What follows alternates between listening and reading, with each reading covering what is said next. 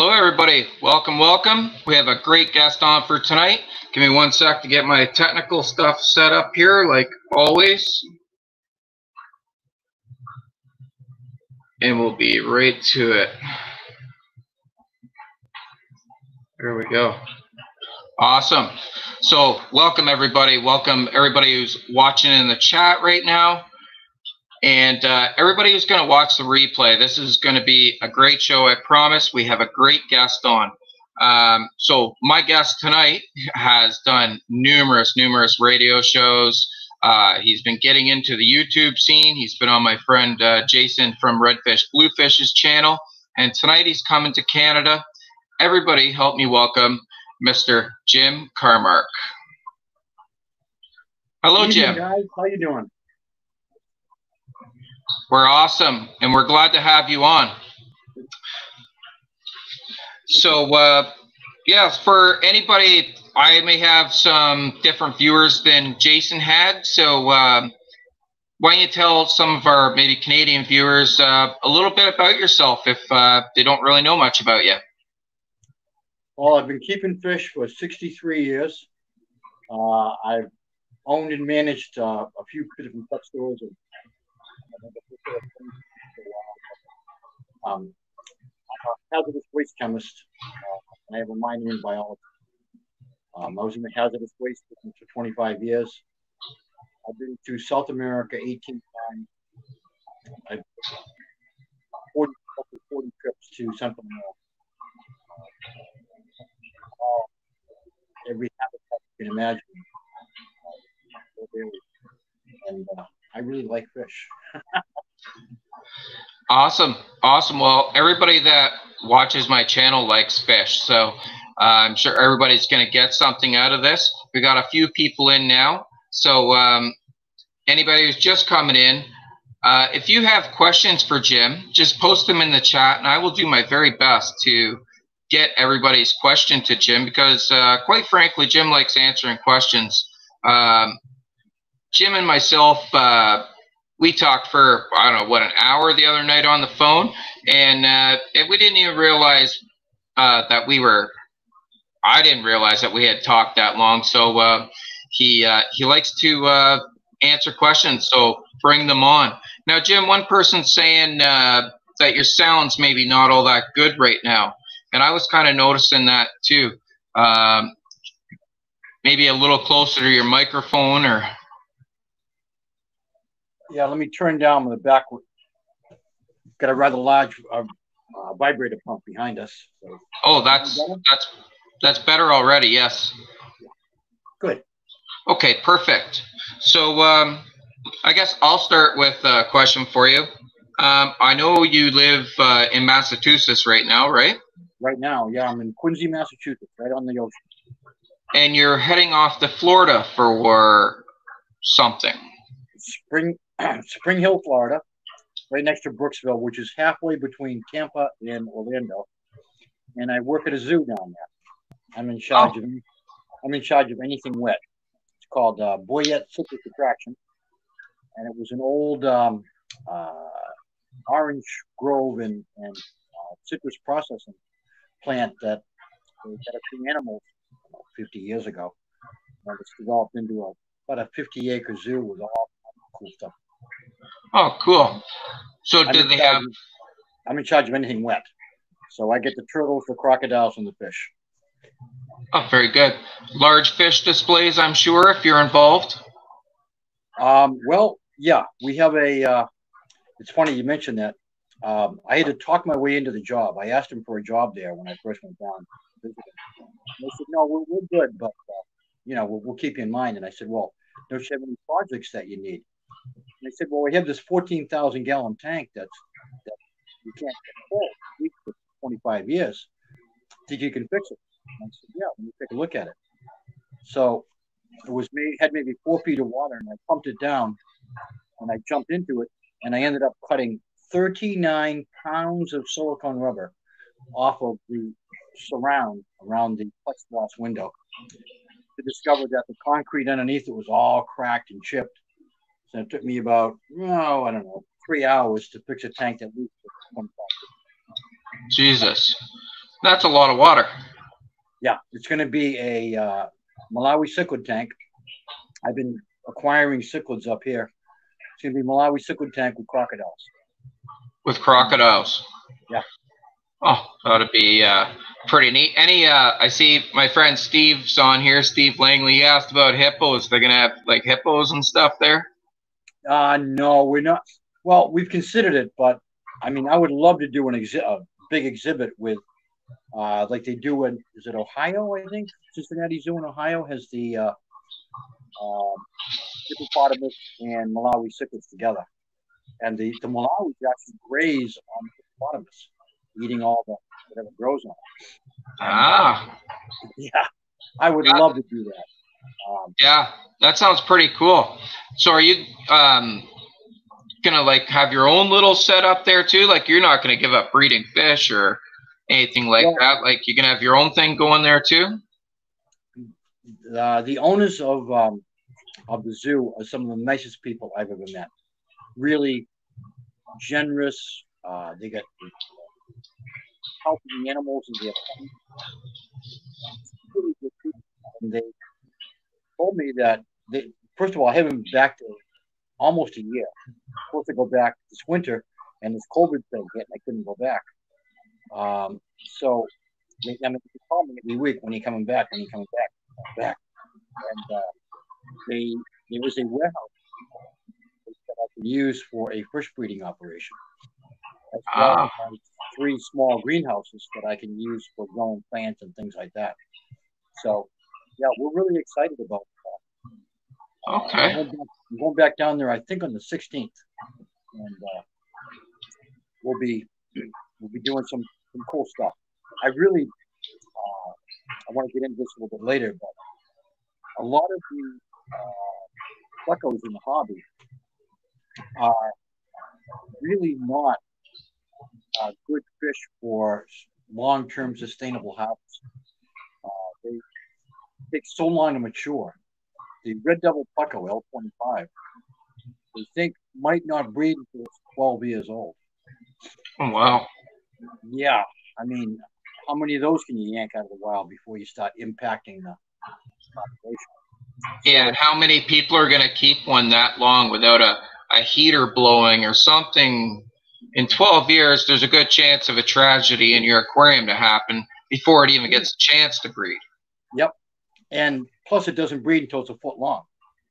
So right away, you need a couple 100-gallon tank in order to have success with these guys. What they're doing in Asia is they build these great big concrete tanks, 3 meters by 2 meters by 1 meter, and they're dark. They're kept indoors in these completely dark environments with just one little light bulb illuminating a breeding room of maybe 40 feet by 30 feet. And they're having success with a lot of sunshine and mango and whole much. Your sound's cutting out a bit again, Jim. I don't know what. Yeah, I can hear you, but it's cutting out mid-sentence on you. I don't know. Is it just off? Are you just working off your computer? We're working off of the phone. Oh, okay, off the phone. Okay, maybe closer to it. I don't know. It's but it is cutting out. But anyways, yeah, continue. I'd like to talk to you about plecos too. I'm kind of into plecos myself. I keep L128 blue phantoms. Yeah. Haven't had any success breeding them yet, but I've heard not many people have had very good success breeding them. But they are cool to keep. Let me tell you a funny story about plecos. A few years back, I had a fish room with about 100 tanks, and my upper tanks were primarily South American, with a couple Tanganyika, Julidochromis, and Lamprologus scattered among them. And I went away on a Friday. It was a cold, rainy Friday. It was maybe 60 degrees. And of course, as soon as my wife and I get on the road, the skies cleared and nice. And Saturday and Sunday were both 100 degrees. I get back to the house. I open the fish room up. I close it up tight because it's cold, and suddenly it's tropical again. And I walk in the fish room. It's like 105 degrees in there.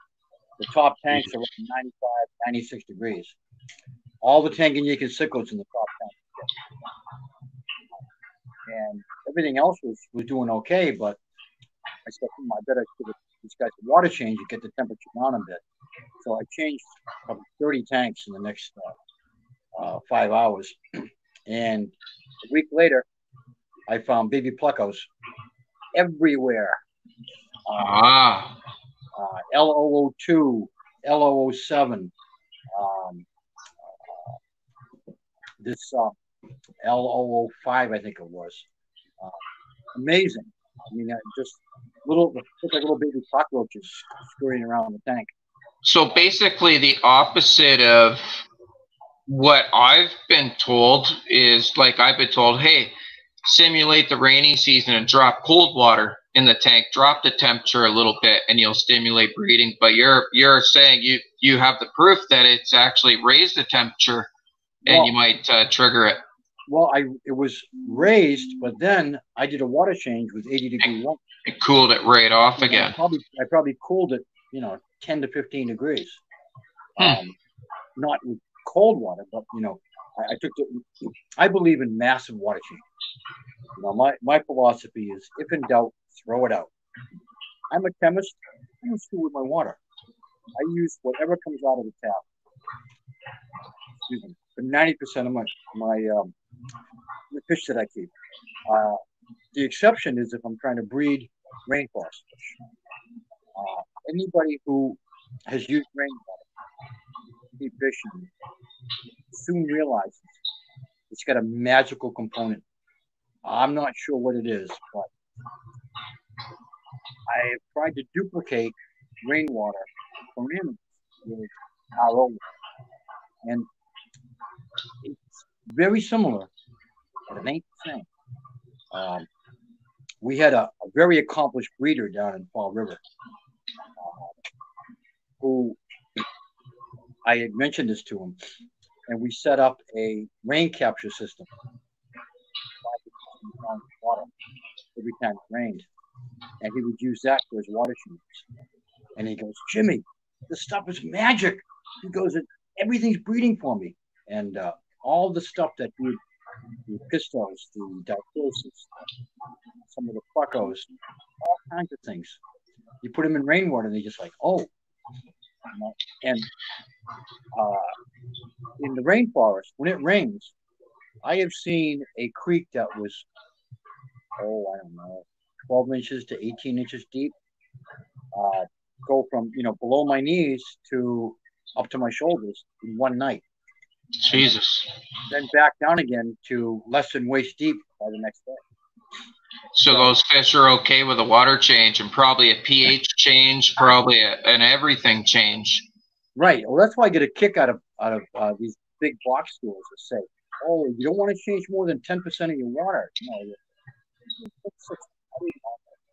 I have a good friend out in California, Pam Chin, who breeds Tropheus. She's got over 100 tanks of Tropheus. And she and I both believe in 100% water changes with aged water. I call water out of the tap raw water or mains water. And generally, you can't use raw water 100%. It's got dissolved gases in it. It's got other stuff in it that is just detrimental to the fish. But man, you age it 24 hours and filter it, a little bit of carbon, and you can do significant improvements in water quality in a very short period of time. I mean, I literally have a hose going out one side and clean water coming in the other, and there's no percentage in leaving old water behind. People talk about, oh, you're going to lose all the bacteria. There shouldn't be any bacteria in your water. You can put an ultraviolet sterilizer on your tank, kill everything in the water, and you're not going to affect your biological. Yeah, some filters have them built in now. Right, right. And you want very low level of bacteria in your water. You don't want um, nutrient levels in the water very high because that will encourage bacteria growth. And in the water, it's not good. Oh, Typically, they we get find um, uh, levels of 5 to 15,000 bacteria to the milliliter cubic centimeter in uh, ponds and rivers. Um, Tap water contains 1 to 5,000 bacteria, which people will be appalled at. You know, a lot of these bacteria are your friends, not enemies. yeah. So, uh, you know, just like your gut, you know, you need the right bacteria and everything. And without the right bacteria challenging uh, the immune system once in a while, you don't develop healthy animals, us or fish. But that said, you want to, you know, drink clean water and breathe clean air, even if you're sleeping on dirt. And fish are the same way. When I first started in this business, in this hobby, in a big way when I was 16, 17 years old, I saw all these, you know, I would go snorkeling in local streams and lakes and rivers. And I see driftwood and leaves and everything. And I asked people that, you know, other old timers in the hobby, oh, you don't want to put any of that stuff in the tank. That can be detrimental. You'll end up with all these problems. It's just the opposite, you know. The more biodiversity you can encourage in your aquarium, the more stable it becomes. If you have snails and little ostracods, copepods, other little pods growing in the tank, the right bacteria, your whole system becomes much more resilient and stable. So It that's how all works together. yeah. All works together. I actually on another camera I actually have set up right now. I have it set up on a tank just like that. It just works. I'll show people one sec here exactly what Jim's talking about. That's exactly what Jim's talking about right there. I have mosses in there, grasses in there, water lettuce, lots of fish. I have lots of ancestrus in there, but this tank requires so little maintenance, so little maintenance. Everything just kind of takes care of itself. Well, let me make a comment on something I did once. People often say, "How long can my fish go without food?" So I said, So I set up a 20-gallon tank with live plants and fed it and get it going for about a month and a half, 2 months. And then I stopped feeding it. And I didn't feed it for a week, 2 weeks, a month, 2 months, 6 months, 9 months. I didn't put any food at all in the tank. Not one fish died. Not one fish got emaciated. They were slender, but they were not skinny. I had cardinals, I had Dichrosis filamentosa, I had Dolichores, I had a pair of Epistos, some mummy nose, and apparently they're eating off the biofilm and off the little critters that feed in the biofilm. When Kulinda did some work down in South America on gut content, we find that 90% of the gut content of most fish is what we call gut, GRUT, which is broken up leaves and detritus and little bits of stuff on the bottom that the fish ingest in order to get that very small amount of nutrition that is growing on that stuff. It's enough to keep them alive. You know, I mean, the protein content is probably 0.001%. Better than zero. And, but their waste won't foul the water either, because right. it didn't have all the waste from all the protein and carbs and everything else either. Yeah, right. it's just a natural cycle. Yep. Yeah. People said, well, isn't it cruel not to feed them? Well, I'll tell you, they were really unhappy about it for the first week or so. You know, everybody would come to the front of the tank looking at me like I owed them money, and but they get used to it to the point where you'd see the cardinals picking on the leaves and grazing on stuff, and talk about clean tank, you know, no algae at No, all. no, they keep her pretty clean. Yeah, it's ourselves, our animals. We're all overfed. People think that if they're hungry, their cold-blooded animals must be hungry too. And they don't function the same way as we do, you know. Many fish have a life cycle where 6 months of the year they don't eat, and then they eat like crazy for 6 months. The classic one is the tambaqui, which we all call the red top, the black top. The larger ones have a very interesting relationship with the rubber. Are you familiar with that story? I am. I heard you say it on Jason's stream. Yeah. But yeah, it's very interesting. Yeah, it's fascinating how nature interdependence on within species. It's just amazing. I mean, these rubber tree seeds would not germinate until they pass through the gut of the fish. You take a rubber tree seed and plant it, it doesn't do anything. It's got to be cracked and hit upon by that before the germination switch is thrown. So it goes through schools of pacu fish, right? Yep. Yeah. The rubber tree has a fruit like a plum kind, and the fish it's got a very slippery seed. So the fish grabs the fruit and is eating it, and it's funny to watch fish eat stuff because they don't have any hands. It looks like a little kid rolling corn in the cob, and the fruit will be rotating in the water while they're chewing on it. And they get down to the seed and they bite down in the seed, trying to crack it open to get to the meaty goodness inside. And biologists have found that about half the time they only manage to crack the seed but not break it open. And then that slippery coating, whoops, down it goes. And then the stomach acid acts upon it, and the fish swims away and deposits that seed somewhere far from the parent tree.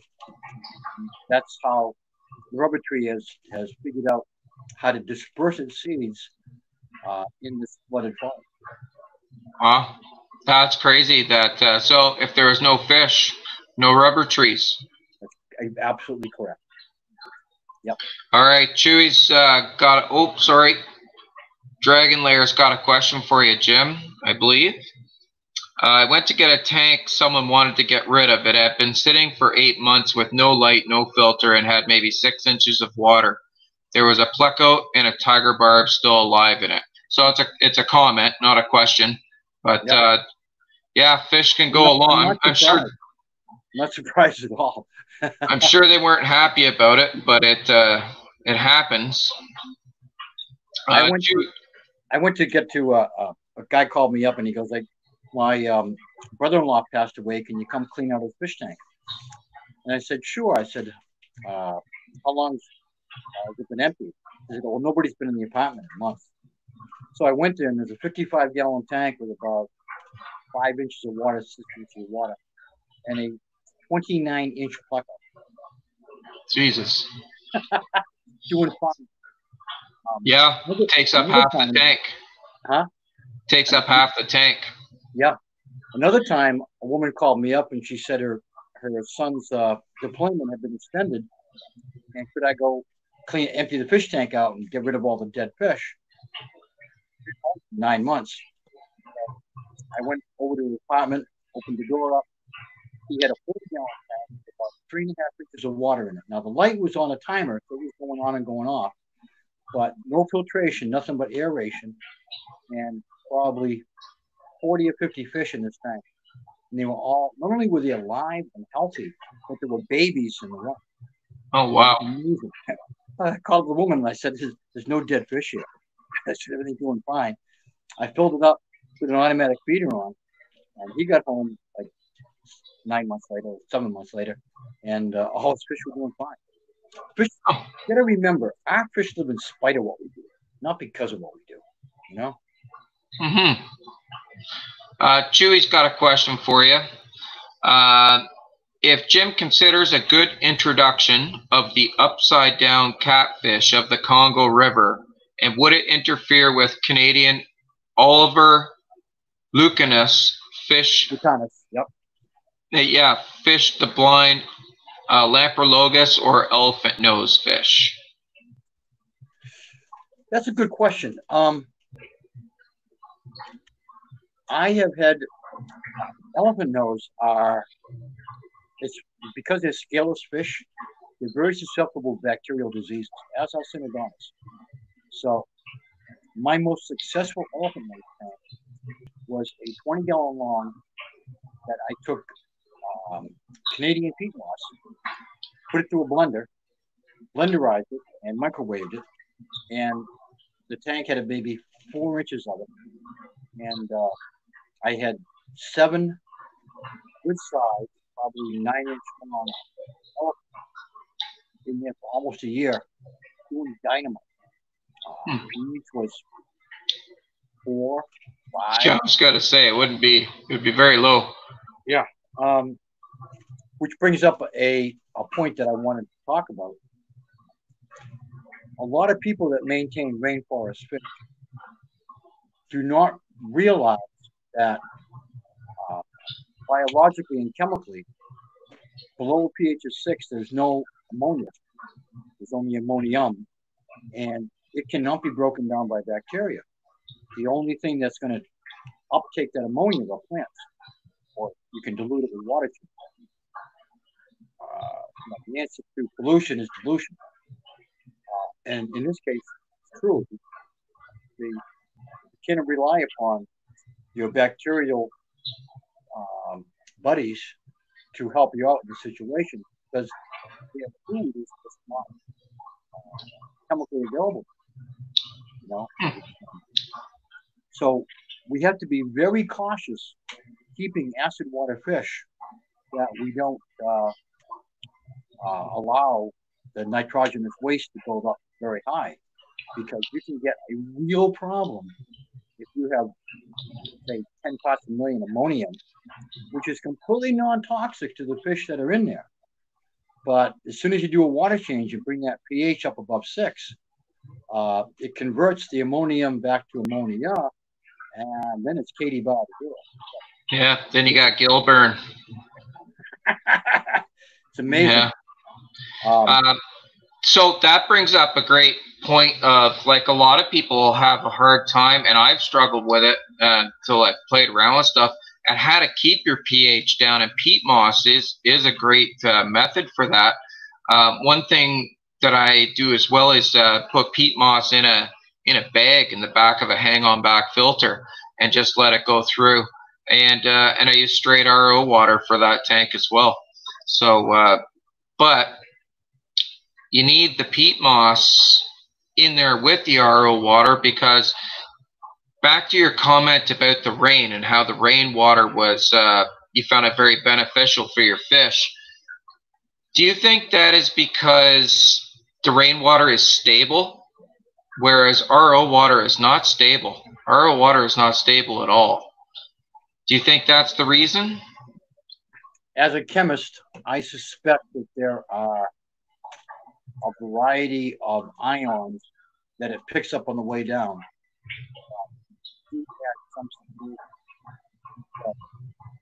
The Rio Negro has been described as slightly contaminated distilled water.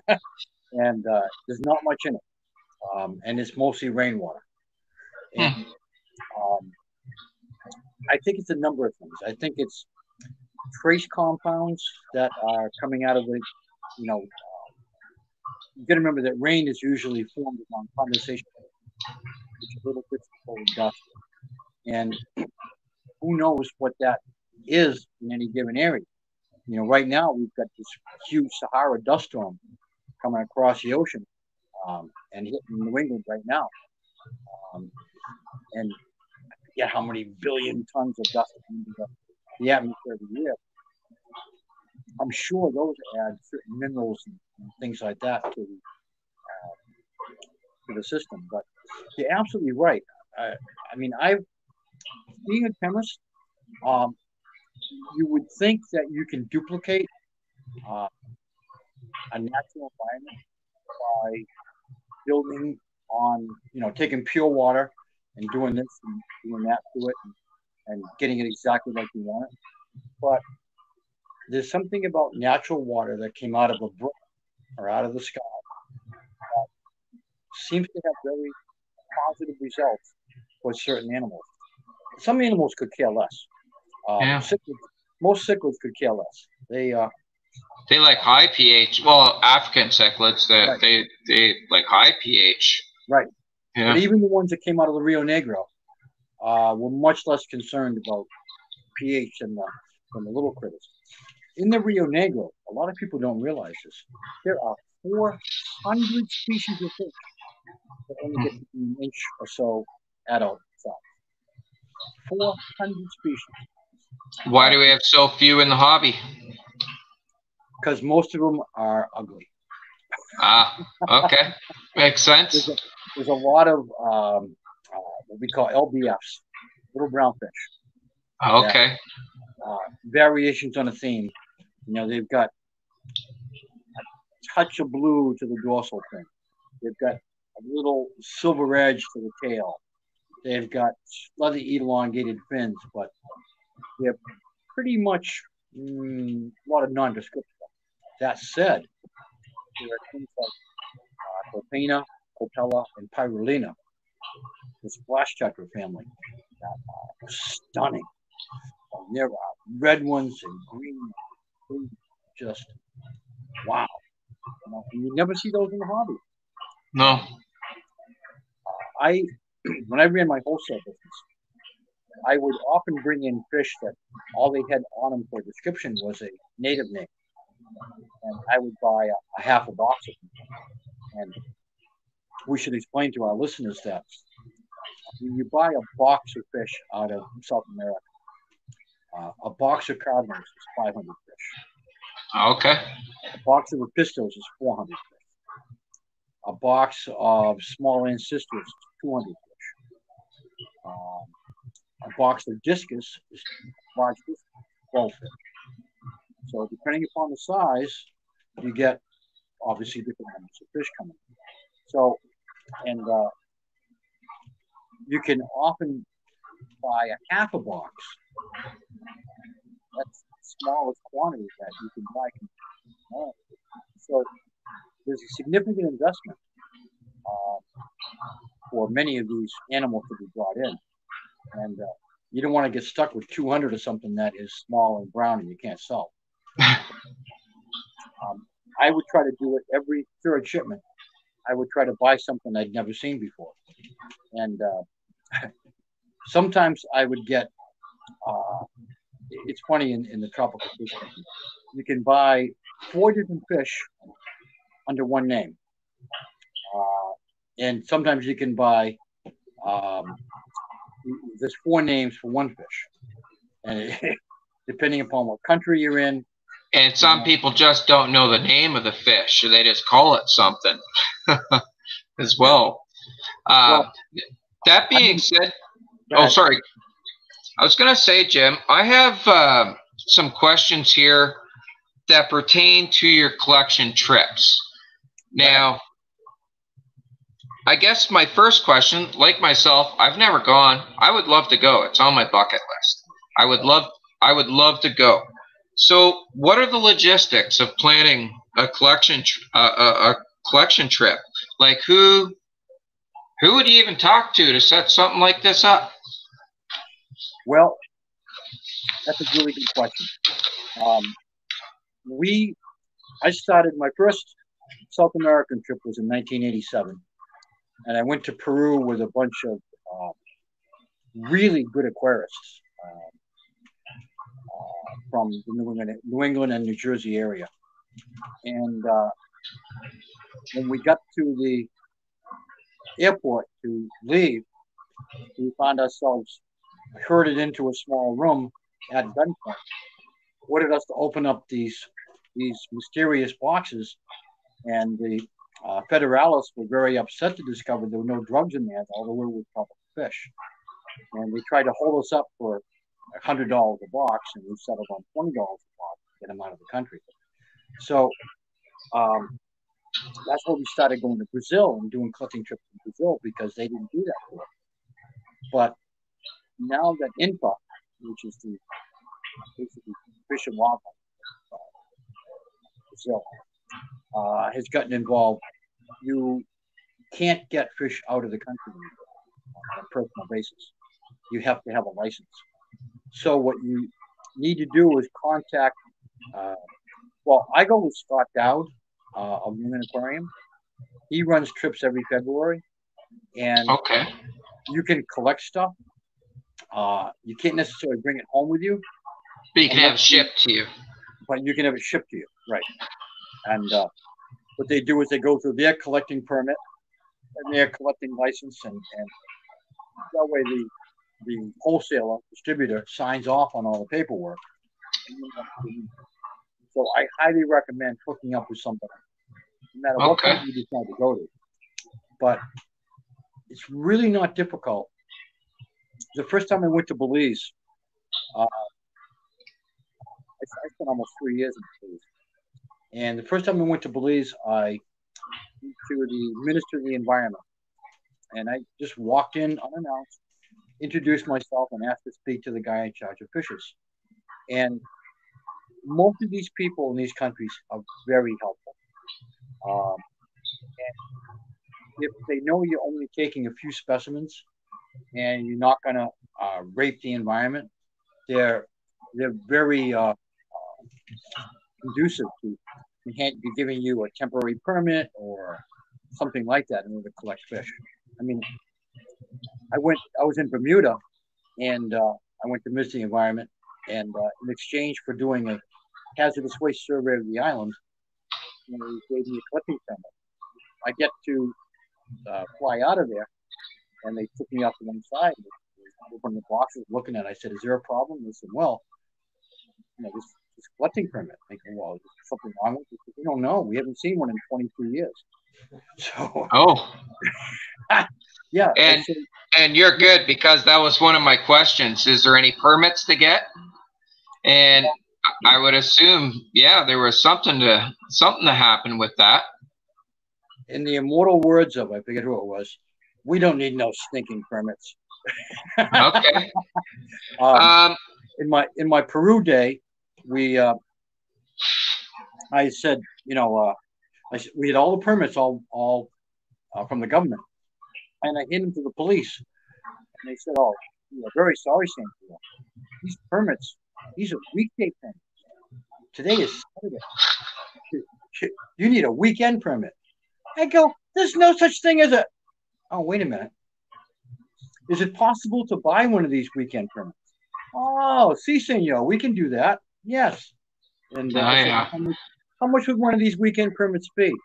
Oh, senor, they are lots of money. Oh, children killed by terrorists. I'm thinking to myself, if they're dead, what do they care? That was kind of cold, but I said, "Well, how much do you want?" And they said, "Oh, we want $100 a box." And I go, $100 a box? Keep the fish. We don't want them. Senor, how much would you pay for the permit? I go, $5 a box. Oh, senor, that is not enough money. We need at least $50 a box. He said, "Not a question. $10 a box is the most I'll go." Oh, senor, maybe we can end this conversation right now. $20 a box. I said, "Done." Jeez. So there's some that was another question that I had about collection trips. Like, there's some human risks too, right? Like, obviously, now I'm gonna say maybe not any more than in my small city. Hell, people run around cutting people with machetes and meth heads running all over the place. There's risk everywhere. But do you have a lot of risk of being extorted and such? And how do you, I guess, how are the fishermen with you that you're going collecting with? Do you stay in lodges? How does all that work? Well, generally, rivers are the highways of the Amazon. So we rent a riverboat, 70 to 90 feet in length. Oh, beauties. And we go with a crew of 6 or 8 people and maybe a dozen aquarists. And we go up into the jungle, a couple days travel. And what we're trying to do is find, if you draw a circle around like the Iquitos in Peru, in the 1-day travel circle around Iquitos, you find 90% of the described animals. Okay. If you draw a 2-day circle, then you got 99% of the described animals. You go outside those 2 circles, and you find stuff all the time that you never seen. I've discovered 7 new species myself. I remember you saying that. Yeah, that's amazing. That's amazing. Well, you poke into enough corners where nobody's been, you find stuff nobody's seen. You know? So is this you're obviously getting away from the riverboat? Are they towing smaller boats behind the riverboat that you can blast off into smaller eddies and whatnot? Exactly. We call them canoes, which brings up an interesting thing that happened to me one night. We're going up the Rio Negro, and we tow 4 canoes behind us. And the canoes are 18-foot square-end aluminum boats with an outboard motor on them. And they would take the outboard motor off and put it up on deck and tow the canoes behind. And what we would do during the day was we'd go down and we'd climb into the canoes and hang over the side. They'd pull along, hanging onto the canoes. Well, one night, and I should preface this by saying there was alcohol. No good story doesn't start with that. Yeah. What are the famous words in the South before an accident? Hold my beer and watch this. Yeah. So I had a little bit of tequila, and I'm on the back of the riverboat, and I'm holding on to the transom, and I'm being dragged along, and I switch arms, and I'm holding on to the transom, and I switch arms again, and I miss, and I watch the riverboat look right out of sight into the darkness, and I'm in the middle of the Rio Negro at midnight, and nobody knows I'm gone. And you're scared. Well, I was a bit perturbed. I'm wearing nothing but a pair of shorts. I've got nothing in the way of survival gear. I got no method of making fire. I have no knife. I have everything that I made sure that I was competent with, and all best laid plans of mice and men. Well, here I am, basically naked, except for a pair of shorts. I came over to the side of the riverbank, and there are not many mosquitoes in Rio Negro compared to the Amazon. I remember you saying that too. Why was that? Yes, it's due to primary productivity in the water.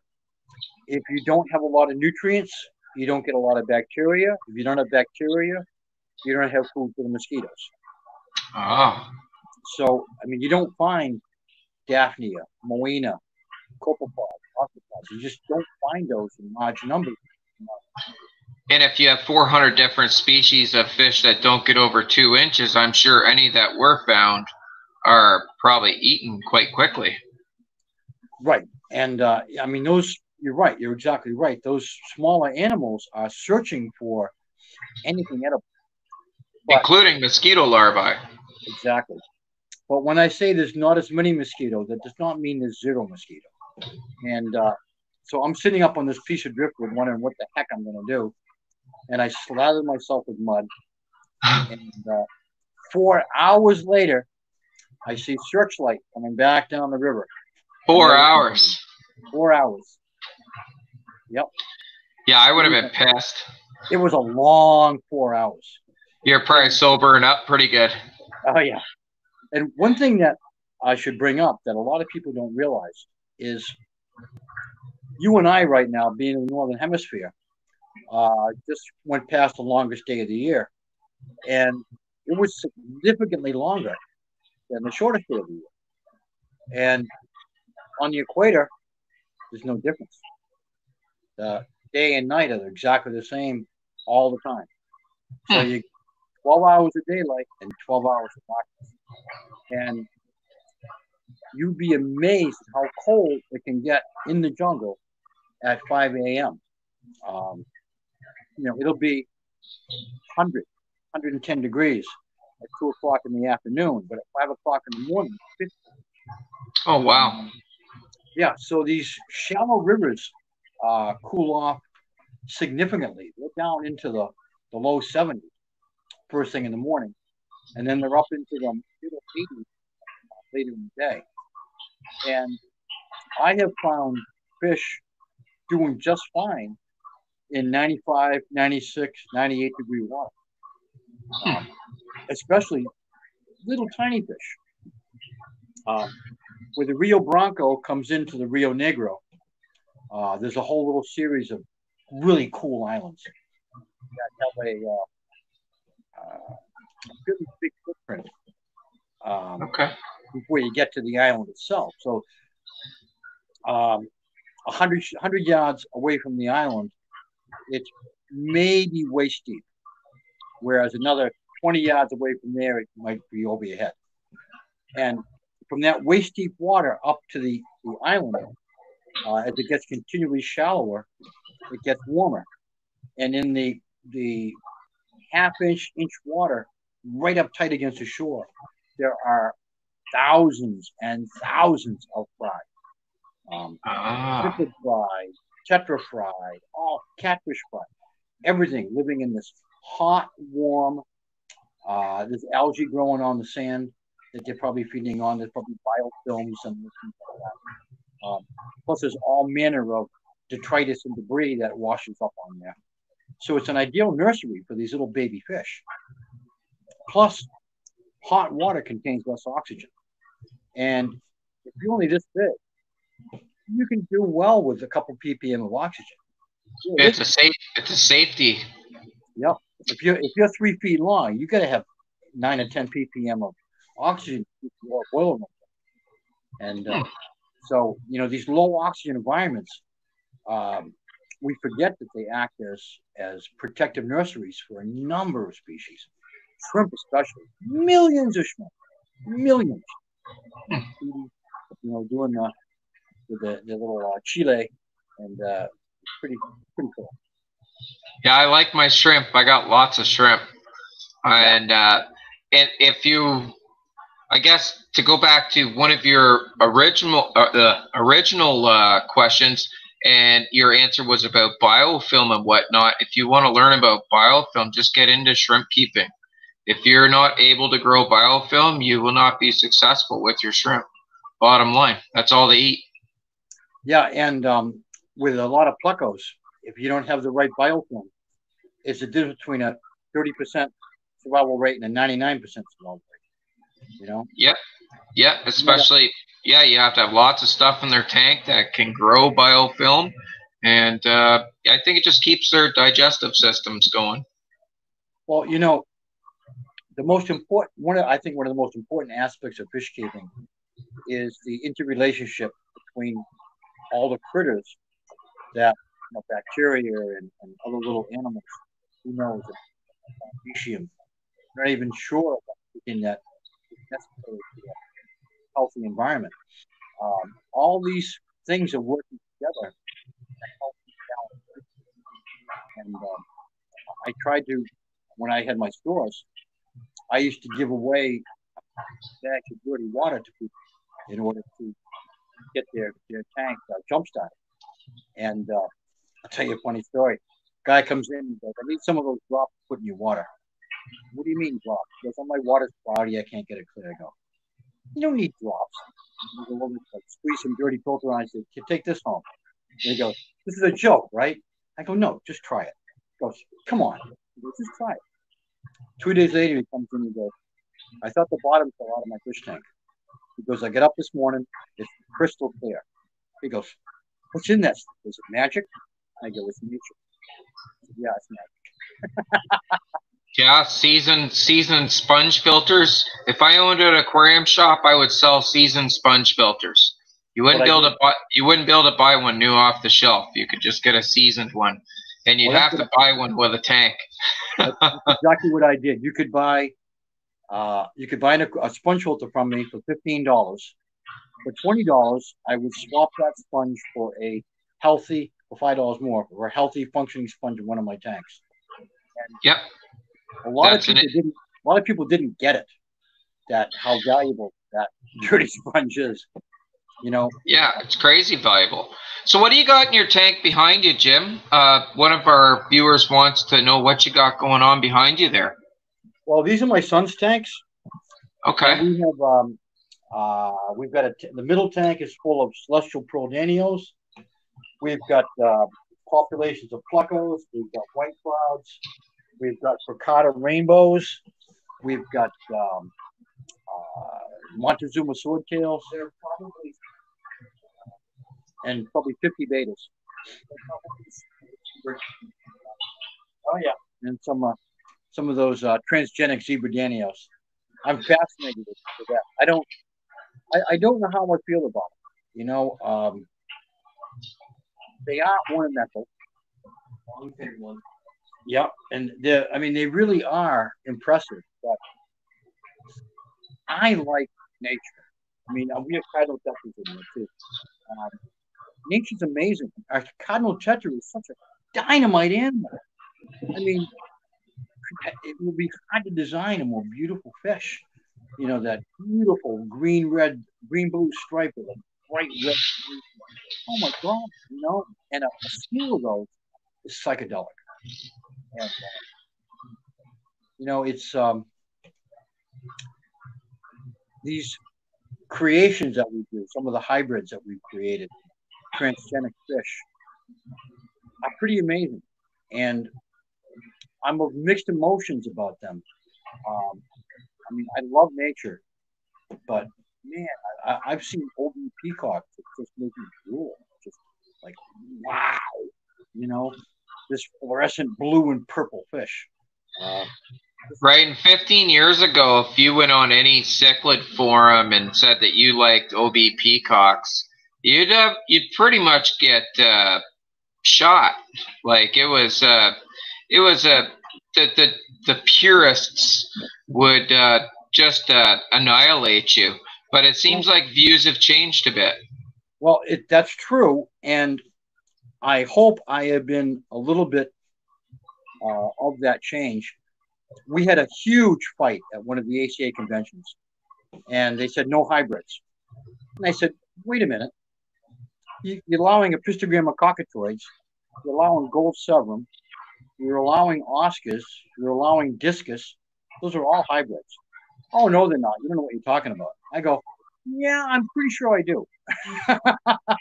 And, I mean, the gold severum was developed through a hybridization of a Peruvian severum and a Brazilian severum. I know the guy who did it down in Florida. And at that time, in his defense, we thought they were all several. Now we realize that what we thought was one species is 12 species. But there were a number of what we now consider hybrids that, and look at swordtails and platies. Those are all hybrids. So I don't see what the big discussion is. You can't sell a hybrid as a pure species. I'm totally against that. You know, you got to call them mutt. But I mean, look at that silly animal, the labradoodle. You know, Labrador and a poodle. I mean, really cute dog. They're a hot item, and I guess that brings me to this statement. Your average family person that owns one fish tank and they're getting a fish tank because their kid wanted to get a fish tank or whatever are your biggest customers. Hobbyists, like purists, forum hobbyists, they're not your biggest customer. It's the people that are going to come in and buy a brand new tank and They don't care. They don't care if it's a hybrid. They look at it and go, that one's pretty. Can I keep that one in that tank? Exactly. They don't care where it came from, its origins, anything. They just want it to look pretty in their tank. So if that's what you want, that's what you want. I don't see any harm in it. Well, you bring up something that reminded me of something. I had a good friend that owned Longhorn Steakhouses. Now I'm talking to the aquarium shopkeepers. He said to me, I went to his restaurant, and I said, George, and he goes, Jimmy, I don't just sell the steak. I sell the sizzle. In any business, you got to have some sizzle. So when I was in my store, whenever somebody would want to fish, I would try to expound upon where that fish originated, where it came from, whether it was man-made or whether it was caught in the wild or its parents were caught in the wild. Very few people realize the yellow-lidded chromis. There's only been 19 of those ever caught. 19. The first 2 that were ever caught were shipped to Sweden, given to Pierre Bouchard. Pierre bred them on the lakes of Lake Tanganyika and sold them as Libidochromis tangenicae, which blew everybody's mind. We said, there's a Libidochromis in Lake Tanganyika? No. There's Libidochromis in Lake Malawi that made its way to Lake Tanganyika by way of Sweden. But Pierre, I was good friends with Pierre, real character. He bred over 10,000 of those before he released them to hobby. But it is a rare fish. First of all, it comes from 100 feet down. And 100 feet down in Lake Malawi is pretty dark. And it's pretty cold. And you don't have much bottom time. So a lot of these deeper water fish are underrepresented in the hobby anyway. And a fish that is rare in the wild is even rarer in the hobby. But fortunately, we found that they were easy to breed. And millions, there's probably more in captivity than there are in the wild. Probably your next, it's probably your runner up to the guppy for the amount of fish in captivity. It's probably a runner up to the guppy. Like everybody's had a lab. Everybody. It was my very first fish I ever got was a trio of yellow labs. And beautiful animal. Beautiful animal. So what is your favorite fish, Jim? That's like asking who my favorite kid is. We all have favorite kids. Well, God, I love Neolamprologus bruschati, or the daffodil. I love that fish. It's a long, fish. But the cardinal tetra, man, I mean, you get 100 of those in a 55-gallon tank, and it's just like, wow. Now, do you like the cardinal tetras just because of what they do for the hobby? No. No. Okay. When I first went down to Brazil, I had a really difficult time keeping cardinals. I would buy them from the wholesaler. I'd buy 100 from the wholesaler, and I'd end up with 12 of them. And I couldn't figure it out. And I was doing everything right. Well, I was doing everything right. The tetras weren't being treated properly in the way to me. So by the time I got them, they were on their last legs. When I started dealing directly with South America, I ended up with a 98 to 99% survival ratio out of the water. Oh, wow. My secret was I would put them into rainwater, and I would feed them newly hatched brine shrimp that I had put vitamins in, and a yeast supplement to put the shrimp to feed on for an hour or so before I would feed them to the young cardinal tetras. And I sold 180,000 cardinal tetras in a year. Jeepers. Yeah. Jeepers, that's a lot. Second part to this question was, is there any fish that are easier to catch in the wild compared to others? Obviously, yes. But what would be the most difficult fish to collect that you were trying to collect and were successful? Well, my dad was a big fisherman, and he fished with a bunch of really famous people, for salmon and trout and all that. And he did not understand my fascination with the fish hobby. And he kind of looked down on people that fished with nets. He thought it was cheating. To me, I don't call it, I like catching fish.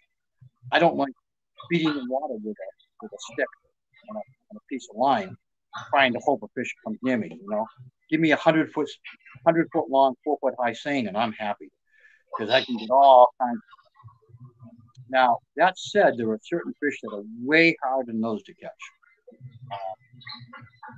The bottom of a average South American river looks like a teenager's bedroom. It's just full of junk, down trees and rocks and bushes, and very hard to drag 100-foot seine across. So you got to get down with hand nets, mask and snorkel. And my friend Scott and I, Scott Dowd, worked up protocols for fixing like plecos. One time we saw this beautiful orange fin pleco, and I saw Scott pushing down. He pushed down. He goes, and I looked and goes, beautiful pleco. So I swam down into the front of, like, where I'm right now, in front of the camera, and I did this to the pleco, and I could see his eyes swivel forward, stop focusing. Scott swam down from the back and grabbed him. So you need some teamwork. You do need some teamwork. And is that an L106 you're talking about, an orange seine? No, this was a hypostomus with a with a bright orange trim to the dorsal and the caudal. Not a fish that was really commercialized that I'd ever seen. We found it in one river off the Rio Negro, and is now living at Boston Aquarium. We brought it home. So yeah, I guess a lot of the bottom dwelling species would be hard because like sometimes there's like a couple of feet of leaf litter and whatnot in the bottom, right? Like if they dive into that, you're euchred. Well, when you we use Memphis line and twine as our resource for fishing nets, and they sell a Cummings net, which is the 1/4-inch mesh, which is the perfect net for catching minnows, and our aquarium fish are basically minnows. And when you take that net, you dip it into the leaf litter and pull it up, and then you go off to the side and you sort through the leaf litter. You're finding knife fish and banjo cats and apistogrammas and all these other fish living quite happily among this leaf litter. And I'll tell you something interesting. When we were in Peru, we were doing a survey of the river bottom. And according to our sonar, the river was about 60 to 70 feet deep. And the guy brought down in '89, we had a radar unit that we used in conjunction with it. And we realized that the river was really 130 feet deep. Oh, wow. And most of what we were seeing was a reflection off of a layer of down trees, leaves, God knows what else. We sent a remote camera down, and it's a different world down there. When we, Scott made a small otter trawl, which for those people that don't know, it's used for catching codfish and wing. And it's got what we call doors that are made out of plywood that when you drag this behind you, the doors open up like a funnel and hold the net open so that it can snag whatever's in front of it. Okay. And the very first time we used it, we found 5 new species. The very first time. There is so much down there in deep water habitats that we've never seen because it's so inaccessible. On our trawls with our otter trawl, we would sometimes get a 20-minute trawl and sometimes a 3-minute trawl before it hung up on something. I catch a tree, anything. Yep. But what's down there is catfish with little catfish this big, maybe 6 inches, with 12 to 14-inch long feelers and Oh, streamers wow. along their fins. Absolutely gorgeous. Absolutely. Little tiny rhinorhynchus, little tiny catfish with like a nose like a rhinoceros. And they'd only in the museum collections, there were only 2 specimens in any museum collection in the world. And we brought up 2 specimens on our very first trawl. So Wow. it wasn't the thing was that rare; it was that hard to get. Going back to the question about what fish are easy to catch,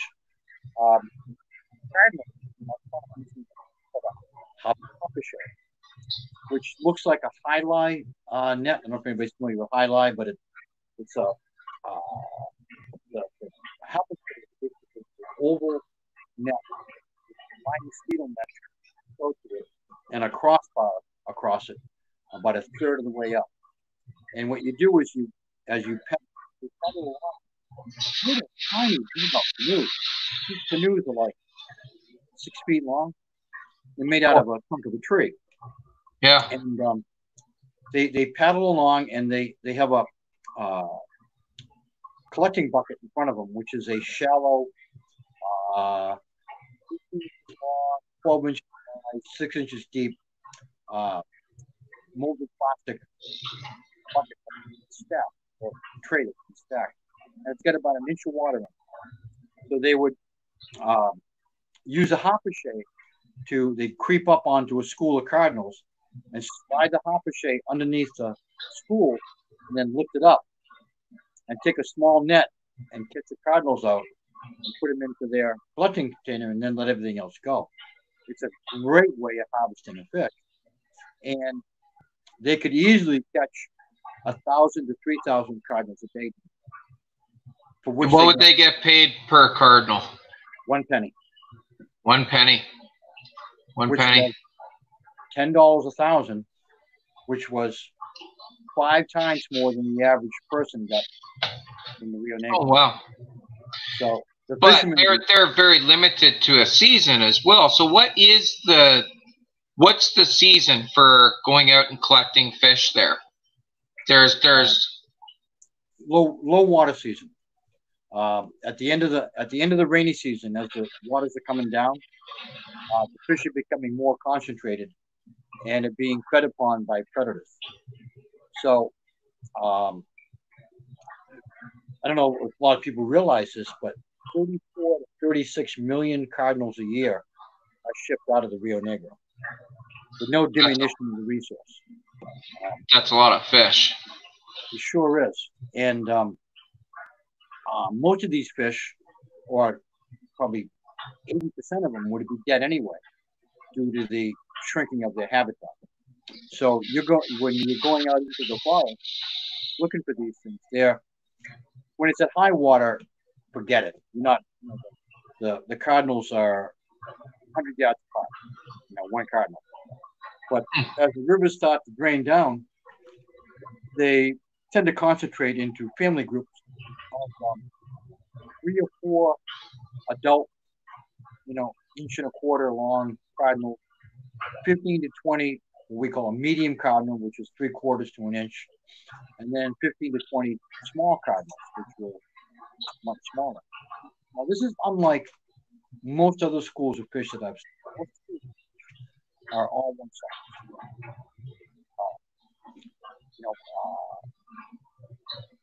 In Belize, I saw schools of Mexican tetras, and they were either an inch long or they were a little over 2 inches long. And these were different year classes, but they all hung out with their buddies. They didn't hang out with, mom and dad or the uncles. They all hung out with their siblings. And the cardinals aren't like that. The first time I saw cardinal tetras, it looked like I thought I was seeing a reflection from the sky, from the stars coming up. It was maybe 5:45, getting dark. I had my headlamp on, and I looked down. I could see the spot here and there of the cardinal tetras. Striking fish. You wonder what advantage it is to having a neon stripe running down your body. But I think you'd be easier to see. There's a number of species that are like that, and it must be the Rio Negro looks like Coca-Cola. Just black. It varies from weak tea to Coca-Cola, and in some places, I was down there with this guy Todd, and he and I decided to. There was a stream bed that had recently gone empty, and we decided to dig down and see how deep the leaf litter was. So we got down 6 feet, and we're still digging leaves, and undecomposed leaves. Because the water was so acidic, the bacterial decomposition is really slow. So the only decomposition is by fungal decomposition. So you get a lot of dime to quarter size pieces of leaf everywhere and packing down like shingles on a roof. And I mean, God knows how many feet there are. I heard in Peru one time, I talked to a geologist there. He said, where we're standing right now, we were in the Rio Napa. He goes, there's approximately 300 feet of mud. Holy cow. Before we get to any sort of rocky. Kids in Peru have never seen a rock. Really? Yeah. Yeah. In some parts of Peru, they've never seen a rock. Just mud. Just mud. I mean, you know, it's something you don't think about. It's everything there is organic. It's wood, mud, leaves, you know, or parts of an animal. And I couldn't imagine that. I live right on the edge of the Canadian Shield, so it's all we have is rocks. We don't have much mud. It's the opposite. Yeah. Can you imagine 300 feet of mud? How many millennia did that take to lay down? Yeah, nothing like that here. Yeah. We should briefly touch upon water in South America. Yeah, by all means. As I've said before, I've had people come in my store and they say, well, I keep South American fish. And I go, that's a pretty broad brush you're painting. The main channel of the Amazon coming out of the mountains, the Andes Mountains, alkalinity and the pH are both very, very high. In the Rio Ucayali, I recorded pHs of 8.6. Oh, wow. Typical pH was over 8. We call it white water. It's relatively hard. It's 6 to 8 degrees of hardness, alkaline,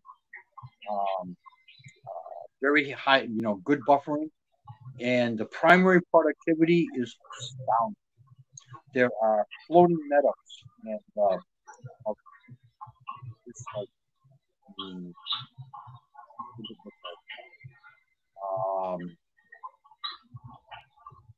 looks like lettuce, like romaine lettuce, grows on the top of the water coming up. And there's also these huge islands of water hyacinths, Okay. Underneath these floating islands, all manner of animals that you don't find in other places. So these alkaline waters are they're being caused by the mountains eroding and adding the minerals to it. But the tributaries flowing into that high alkaline river system are generally low pH. So we would go up these little tributaries and 100 gallons away from the main river, where the pH was 8.4, we would find pHs of 6. That's crazy. Yeah. And what's funny is where these rivers run into the main rivers, the dolphins hang out, because any fish that washes out of a pH of 6 into a pH of 8.4 isn't having a very good time for a few minutes, and they get disoriented. And the dolphins are right there to catch them. And you see, there's a number of fish that will actually migrate up and down into these rivers during the day, and they're adapted to pH changes, but it still screws them up for a few minutes. Is there a lot of geophagus up that way? Oh yeah. I would assume, because they are a very tolerant fish, a very, very tall. Like if you're killing geophagus, you're really screwing up. Like they're a very tolerant fish. They are, but they're very susceptible to bacterial diseases. So you got to make sure that you feed them a good diet and make sure that the bacterial level in their water is not very high. Yeah, clean water. They demand clean water, but they don't care about pH. No. You can do a pH change of a couple pH points, stuff that would stun a lot of fish into immobility. They don't care. And same with Acarictes heculi, which is a GFA gene. That's another fish that liked it, didn't really care about pH, but except when it came to breeding. And when it bred, it wanted soft, acid, hot water. It bred in at 88-degree water. And I found a number of fish in the Rio Negro river system that really required a jolt of at least a short period of time, really heat. Which brings up a point that a lot of people don't realize. If you're keeping Xingu plus, Xingu is not your normal river. It runs 85, 90 degrees for much of the year. My good friend Steve Lundblad of out in Oregon, Washington. Steve's a real good guy, very knowledgeable. He came to me when I was running my wholesale business. He said, Jim, what is it with gold nuggets? He goes, I can't keep them. I get them in, leave them for a week or 10 days, and then they start dying. And I said, what do you keep them? He goes, 75, 80 degrees. I said, no. I said, raise it 10 degrees. He goes, really? I go, Steve, try it. I saw him the next year. He comes by, moves some people aside, comes over and shakes my hand. He goes, my God, you saved me about $10,000 last year. He goes, it was hard. It was raising the temperature, and survival tripled. And there's a number of fish that water parameters are less important than temperature. And there are other fish that water parameters are much more important than temperature. Nature's an interesting thing to deal with. No matter what kind of fish or animal you're dealing with. Yeah, we try to recreate all these different themes in our aquariums and give our fish what we need.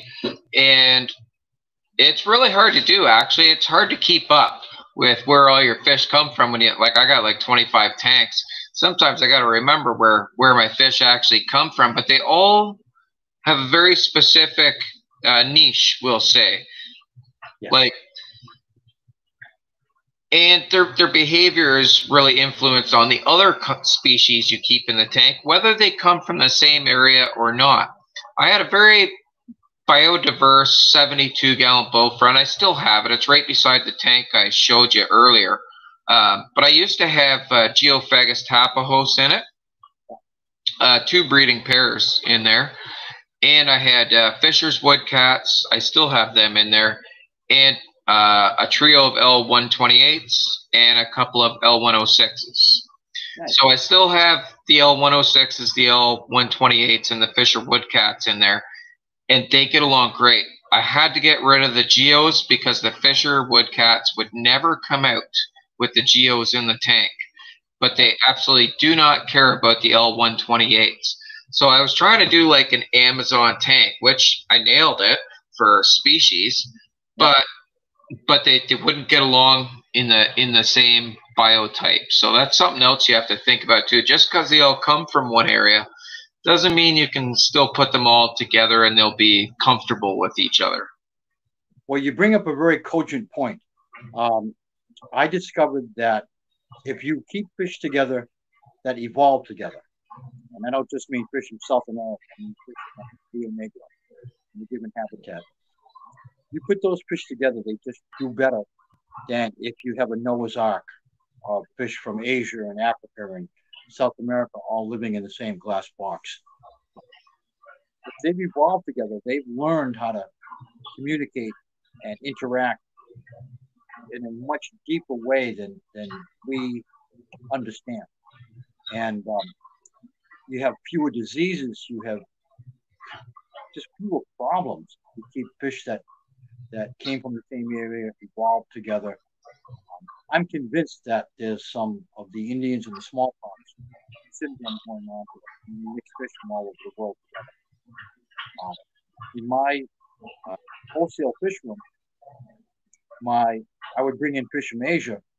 They were on a separate system, about 15 feet away from anything from South America, and I had separate drain hoses for the two systems. I would never use the same hose to go from one system to the next because I'm paranoid. You know, there are things that are relatively innocuous to one animal that can kill another. You know, we see that in plecos. We see that in discus. You know, we see that in people. Yeah, and wherever that island is, there's an island.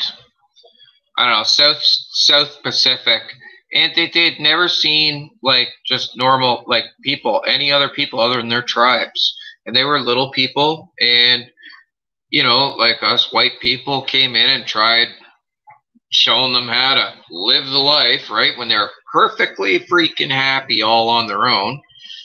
And just from sharing like a candy bar or something, it killed half the tribe because there was microbes and bacteria on that they had never, ever seen before in their life, right? It killed like half their tribe. So, yeah, something coming from Asia, a fish from South America or Central America, and vice versa, would maybe not have the immunity to tolerate that being wild caught. Now, if it was a tank raised variety, I don't think it matters. It's probably been exposed to just about everything going anyways. But yeah, a sensitive wild caught variety for sure. Well, you bring up I just thought of something that you reminded me of.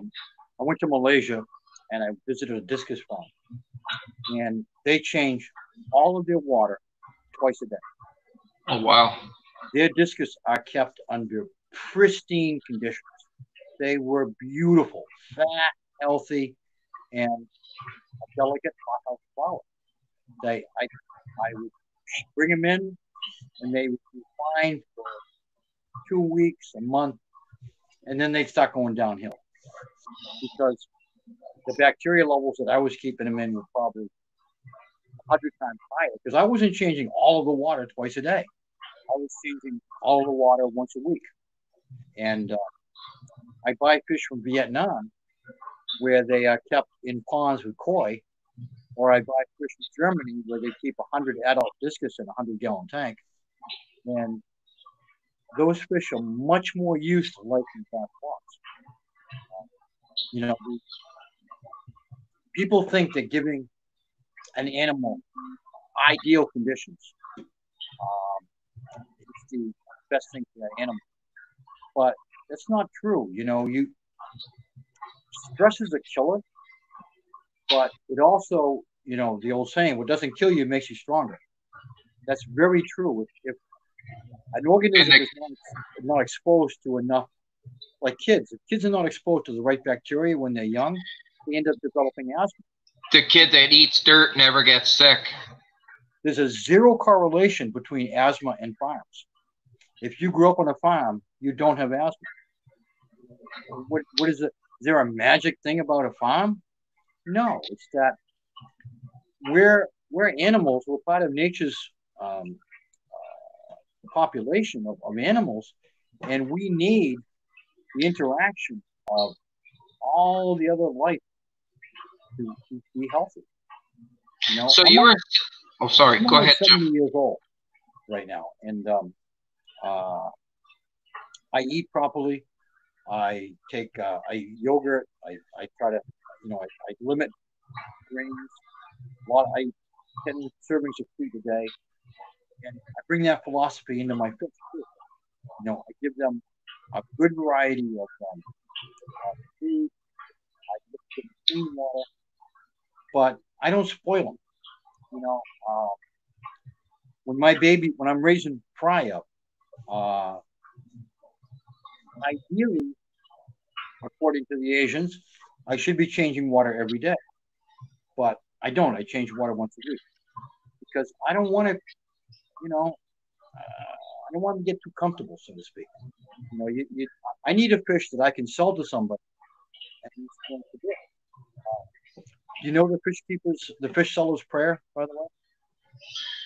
Please, God, let it die somewhere else, preferably of old age. Right? And now, I think what happens a lot of time too, Jim, because some breeders, I think, bring it on too. Like myself, I'm guilty as charged. So say my clownfish fry I'm breeding. I change the water every day. Yeah. Is the next person that gets them going to do that?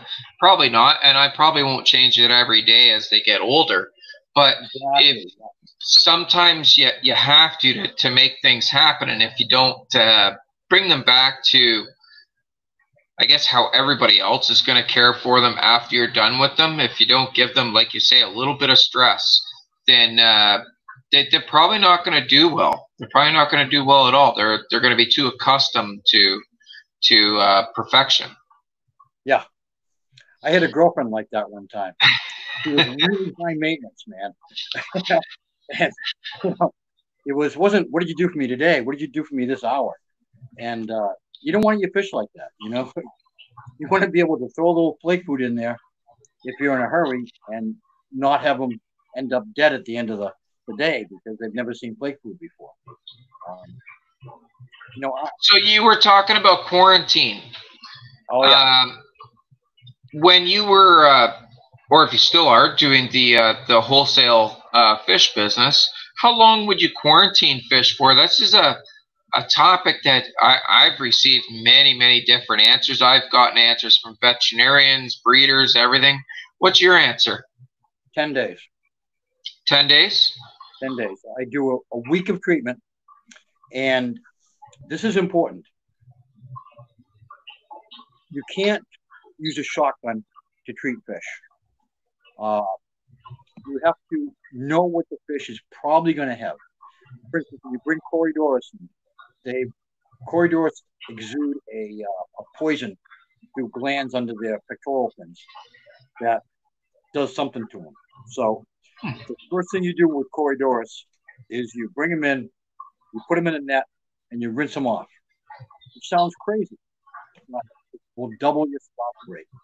Then you put them into a clean tank, and you hit them with some sort of antibacterial. I use Melafix. I really like it. But if I bring in cardinal tetras, I treat them with formaldehyde and malachite green because they often are carrying hitchhikers. In some cases, stuff you can see. In most cases, stuff you can't. Right. And a really good way to kill plecos is to treat them with antibiotics. It is, yeah. They'll look perfect and be dead in 2 weeks, you know, because you're killing all the beneficial bacteria that are really doing the digestion of whatever they're eating. So you got to know your fish. You got to know what to treat them with. And the only thing that's going to guide you is experience. And I've unfortunately killed a lot of fish, but I've probably kept millions, literally millions of fish. And, you know, my survival rate in general is well in 90% range on most of the fish I caught. Now, that's pretty good for an import. Yeah. Let me tell you about a fish that we wanted to commercialize. Bioticus opercularis is a little, like a miniature yellow perch. Beautiful fish, purple. It's a little cichlid. Quite abundant, but it's not in the hobby. And why is it not in the hobby? Because when you catch it and put it into your collecting bucket, within 8 to 10 minutes, it's upside down and going, I'm going to die. I don't like it here. So we shipped 500 of them, 450 to 500 of them back the first year that we collected them. And we ended up with one drive. It was just wholesale destruction. And we went, I'm not going to do that again. So the next year I went down there and I tried packing fish on the boat like I would for shipping. Okay. And all that. And within 24 hours, I would have 25 to 30% of them dead. And in another few hours, a lot of more of them dead. So I had brought some liquid Valium with me to try to crank these fish. I tried MS-222 and I tried quinidine. And liquid Valium worked the best, but it was the most expensive. But we would catch the fish and put them right into the bucket with liquid Valium. And all of a sudden, it's like, la, la, la, la. And they'd wake up in Boston going, wait a minute, I'm not in Kansas anymore. And they'd be fine. But they would get stress. Is that what you think? Yeah. Just like you've probably been fishing with minnows and you put the minnows in and a few minutes later, there's one of them spinning around doing, well, that's just stress. I mean, you didn't injure that minnow, you didn't hurt that minnow, but they get that cortisol gets wound up to a point where it's just doing bad things to that animal. And if you can reduce stress. So we brought back, as our test batch, we had 21 fish and we brought back 20 of them alive. And very good. Scott put them at the aquarium and 2 weeks later they bred. So obviously that was the way to go. Crank the hell out of them. And, basically from the time you catch them to the time they get back into Boston, they got to be tranquilized. Huh, that's crazy. That's good thinking to think of doing that because, when fish are stressed out, they don't want to eat. They lose their color when they're stressed out. It's clearly does bad things for them, same as it does for us. So stress is not good for overwhelming stress. It's not good for human beings either. So, well, I noticed a long time ago that a fish swimming upside down is probably a bad sign. And I could tell that these fish were very unhappy after being caught. And I thought it was maybe from the action of the net, but it was none of the above. It was strictly chemical. You give them some, doggy downers, and they were like, la, la, la, la, I'm fine now. And, that's amazing. Was there other fish you had to do that with? Because I do know a lot of hemiancestris hate stress. Same as there's a question coming up here about zebra plecos. I'm going to ask you, but I do know that what the hell are they? L47s, L46s, sorry, zebra plecos. They hate stress. I don't have them myself right now, but I do have some close friends with them, and they've never had success with them until they've had their tank set up for like a year and didn't move it. Nothing else, kept good water, good feedings. It took at least a year for them to even settle down for the fact to breed. And I think that's due to stress of changing their habitat, where their tank is, everything else. But the question we have is, Jim, do you think zebra plecos need a jolt of heat to trigger spawning? Oh, absolutely. The first time I ever bought zebra plecos, I was on the banks of the Shingo, and there was a fisherman there, and he had a box with me. And I said, how much for the zebra plecos? And he said, $50. I said, that's too much money. And my guide said, Jimmy, he means for the whole box. So it cost me $3 a piece for zebra plecos. Huh. Nice. Yeah, this was in 1993. I used to bring in a lot of zebras, and I would sell them for $15 to $25 a piece. And people would have mixed results with it. My lawyer decided to attempt to breed them. So I sold him a dozen fish, put them in a 125-gallon tank with a large power filter, an Aquaclear power filter, on the end. I ran the intake tube down to the bottom and then ran a PVC all the way to the other end. So I'm sucking water from one end of the tank and dumping it back on the other. So I had laminar flow through the system. 92 degrees. And we had babies at 4 months. Oh, now, wow. The tank we used was not a new setup. It was an existing Geophagus tank that we emptied out and refilled with and all we had swimming over them were some striped silver dollars. That was it. And they did great. But they need warm water and they need laminar flow, in my opinion. 92. 92 degrees. Yeah, that's warm. Yeah. Oh. The Shinko's a warm river, very warm river. So you said like 25. Do you know what zebra plecos are worth in Canada right now, in Ontario specifically? Any idea? $100 bucks. $100 an inch. Yeah. Yep. $100 an inch. They're not that hard to breed, but they're a pain in the ass. They don't eat algae. They don't eat grut. They like living stuff like black worms and copepods and things like that. I mean, live baby brine shrimp we fed a lot of. I think it would, as it died or was dying, it would settle to the bottom, and the plecos would come over and just kill them. You could see the brown dust 10 minutes after they start to settle out, and within 15 minutes, it's gone. But they don't like light. They like it dark, hot, So, and dark, hot with a very meaty diet. Yeah, a lot of the hemiancestrus I find like a meaty diet.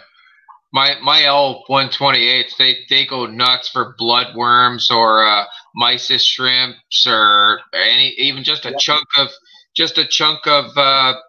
dethawed peeled shrimp. I'll throw that in there. Mussels, they like eating it all. You bring up a good point. You don't need to feed your fish just fish food. We feed here. This is my son's setup here. We feed a large variety of food. We buy frozen mussels. You can buy a pound of clean, cooked frozen mussels for $4. And because it's a whole organism, it's much more nutritious than other like fish. A piece of fish is not that nutritious because it hasn't got everything in it. Inside this little mussel is algae and other things that they were eating when they were cooked. And I'm convinced that sort of thing is very nutritious for the animal. We feed frozen peas, we feed zucchini, we feed melon, we feed a lot of melon. Cantaloupe. We eat the cantaloupe. We take the rind and stick a stainless steel nail through it and toss it on the bottom. And the plecos will all pig pile on top of it. There'll be nothing left of that little net on the outside of the cantaloupe. It's all they eat behind. Well, it's true for, when the big craze came on about raw feeding your dogs. Right. About feeding your dogs raw food. People just started feeding them chicken legs and chicken breasts and stuff like that. They were starting to starve their dogs. Their dogs were not getting the nutrition they needed. So then they would start feeding a little bit of organ meat. Yeah, that would help. But they're not getting, if you're going to do a diet like that, you have to emulate what they get in nature. And in nature, the dogs eat the intestines. They eat everything. They eat it all. And all the nutrients in the intestines and the guts and all the nasty, gross stuff we think that we wouldn't eat, That's what gives wolves, is what they're trying to say their dogs are. Yeah. My dog's great with imes. My dog likes imes. He just likes dog food that's got it all in it. I'm not going to start raw feeding and trying to simulate feeding my dog the intestines of another animal or something. But with fish, we can do it with the frozen foods and live foods and whatnot. We call it with for the rotifers, for clownfish, gut loading them. Right. Gut loading them, putting the nutrients into the guts, and that's what gives the baby fry the nutrition they're looking for. Right. Well, what I do is I always feed my fish, the food they like the least first. Yeah. And I find that prepared foods, with very short shelf life, maybe you want to call it, once you put them into the fish tank. You know, a flake sitting in the bottom probably isn't very nutritious after 45 minutes. No, bleached out. Whereas a slab of zucchini sitting in the bottom will be good overnight. So you also have to remember that the reason we cook food is to make the nutrients more available. So I will nuke my zucchini for 3 or 4 minutes in a microwave until it's cooked enough to sink. And it's taking away some, but giving back other nutrients. So, see, as I do mine raw, I put mine on a fork raw. I do the same thing sometimes, but you will find that the nutritional profile, if you do an analysis of nutrition of, say, zucchini in different stages of cooking, that its available sugar profiles and thing actually changes. And I mean, there's a reason why we cook food. Makes it more digestible for them, I guess. Is that makes it more digestible for us? There's a lot of plant foods that really are not that digestible by us when we have to be cooked. Beans, for instance, a lot of beans are poison if you don't cook them. You can get very sick from eating, I think it's red kidney beans that are not cooked sufficiently to digest the protein. So we have to be, natural, in my opinion, is better. But, I mean, poison ivy is natural. Cyanide is natural. There's a number of things that you don't want to deal with that are all natural. And so just because something is natural does not mean it's good. Just because something is not natural does not mean it's bad. But you got to balance everything and think about what you're doing to yourself, to your fish, to everything. Yeah, no, that's a good spin on it. Yeah, everybody's all natural, but yeah, there's a lot of natural shit that'll kill you. Yeah. Bottom line, right? Well, sassafras root is a carcinogen. We used to make sassafras root beer. When I was a kid, they still made it. But now they're finding it's got like 12 significant carcinogens in it. You can't use it at all.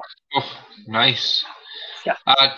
Chewy put up a comment here, and I almost actually said something about it before Chewy put the comment up. Is that, like, I've noticed that a lot of people are breeding zebra plecos now. Yeah. This has happened with multifasciatus as well. They have to watch for pug nose syndrome, right? Maltese, before people got into all this zebra pleco breeding, Maltese were like prime candidate of pug nose syndrome, where people didn't vary their colonies very much, and after a few generations they start getting kind of the punched in face. I've actually noticed some people's plecos for sale, zebra plecos for sale, with pug noses as well. So I guess people aren't I guess I'm going to say diversifying their stock enough. Would you say that's accurate, Jim? It is accurate, and you're absolutely right about like Labiotrophius colivasi and Puliborni don't have the noses. The ones in the hobby don't have the noses that the wild ones do. Those things, if they're not selected for on a continuous basis, they tend to lose them. And well, you look at zebra pluckos. I saw a batch of zebra pluckos that didn't even look like zebras. They had the most wildest assortment of stripes and spots and things like that. And we get that from inbreeding. Significant things happening. And yeah, you got to. That's why I'm a big proponent of continually introducing wild blood into existing lineages of cichlids, and you gotta keep renewing the, going back to the original source every so often. I look at it as irresponsibility from the breeder. I do a little bit of line breeding in my fish room, and I do outcross once in a while. Not very much. I don't. I keep her in house, but I'm extremely careful that. So every batch I get now of a certain strain that I've been line breeding to acquire a certain trait, I won't let it out of my fish room until they're full grown, to see if there is any problems. Is there smaller egg are they smaller clusters of eggs? Do they have clamp fins? Am I getting pug noses? Am I getting, are they pine coning? Are we getting shorter fins? Are we getting tattered fins? There's so many things to look at. Are we getting the color we want? Are they healthy? Are they living for 8 months and dying because of some underlying genetic issue? But you compound those genetic issues every time you make that family tree more like a stump. You are compounding any issues, and you're compounding any good things. If you're trying to get good traits, we wouldn't do it if it was all bad, right? So you're compounding good traits, but you can also compound poor traits. And you can explain this way better than me. You know where I'm going with this now. But it's irresponsible of people to let those fish out of their rooms that have genetic traits from poor line breeding, and not calling those fish. And some people might think that's mean, but you shouldn't let genetically lowered quality fish out of your fish room. I went to see a guy called me up. He goes, I got a bunch of frontosa. You want to buy them? I said, how big are they? He goes, they're 4 to 6 inches. I said, sure. What do you want from them? He goes, $10 a piece. I said, I'll be right over. I go over there. You know how many I bought? None. Every one was garbage. It had Y stripes. It had broken stripes. It had pinched in head. Junk. Now, you brought up an interesting thing that reminded me of something. We discovered that when we breed guppies, that if you line breed guppies for 4 or 5 generations, pretty soon the animal you're producing is not as good as the animal you started. The color might be, the tail might be as good. The overall size and health and development on that.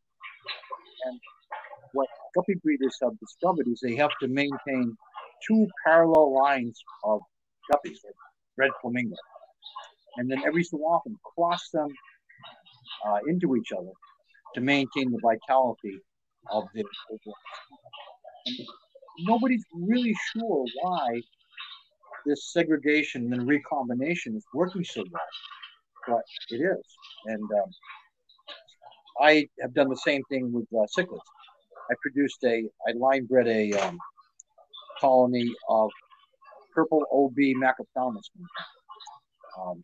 The females are bright orange with black blotches, and the males are blue. And I happened to find an OB male out of one of my early batches, and I bred him back to the females, and I kept line breeding him and line breeding him.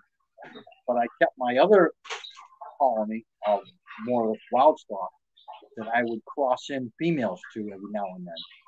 And I maintained should be 12 years, but I ended up with this fluorescent purple OB that was just, I won Best of Show, Best in Class, I won 4 awards for this one when you catch fish at one of the ACA conventions.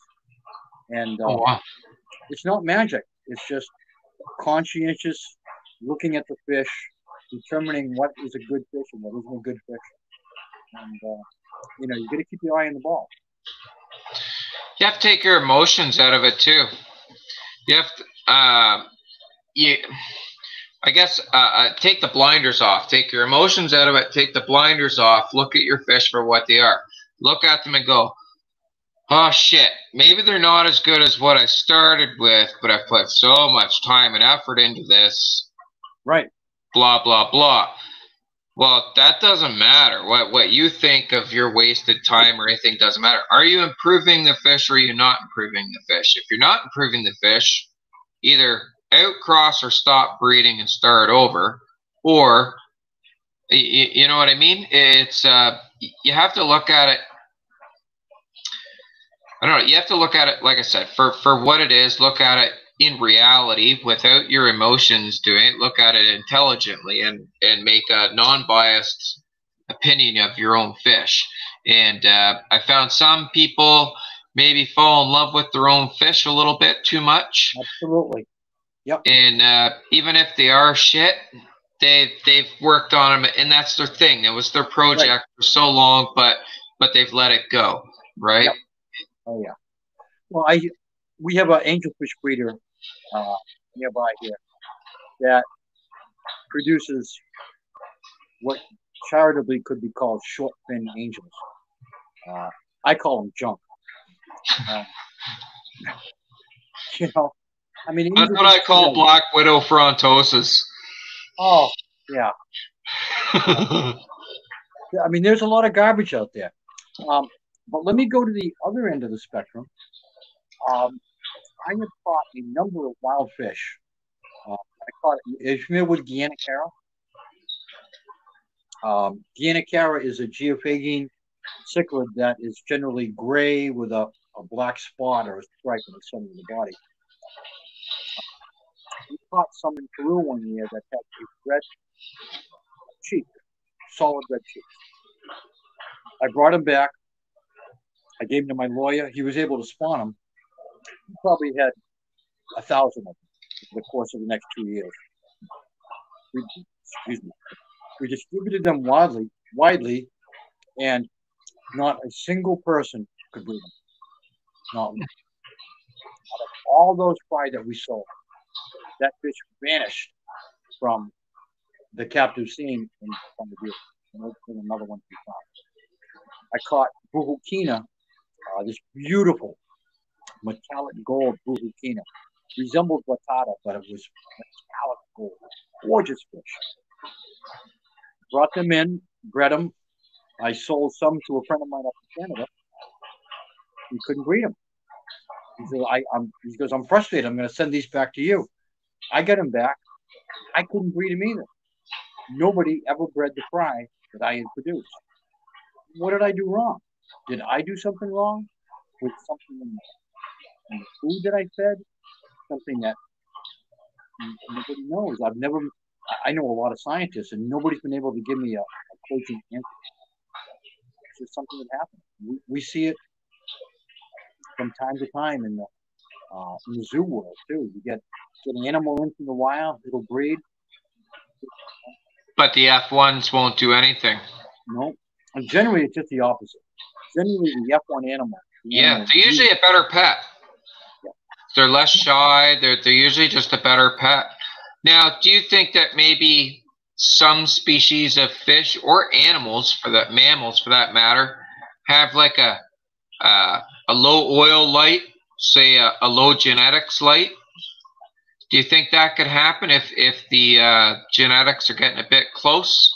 They just don't have an attraction to each other, or just or maybe they're infertile, even as F1s breeding with siblings.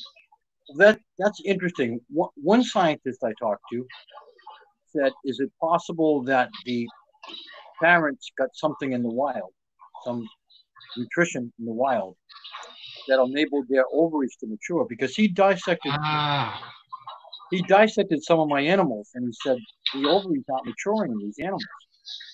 You get a 4-inch long fish that should have mature ovaries, and they're under mature, and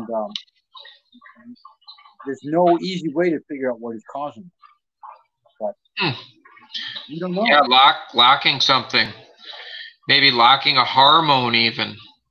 Well, you know, when I first started working in pet stores, I was like 15 or 16, and by the time I was 18, I knew everything there was to know about tropical fish.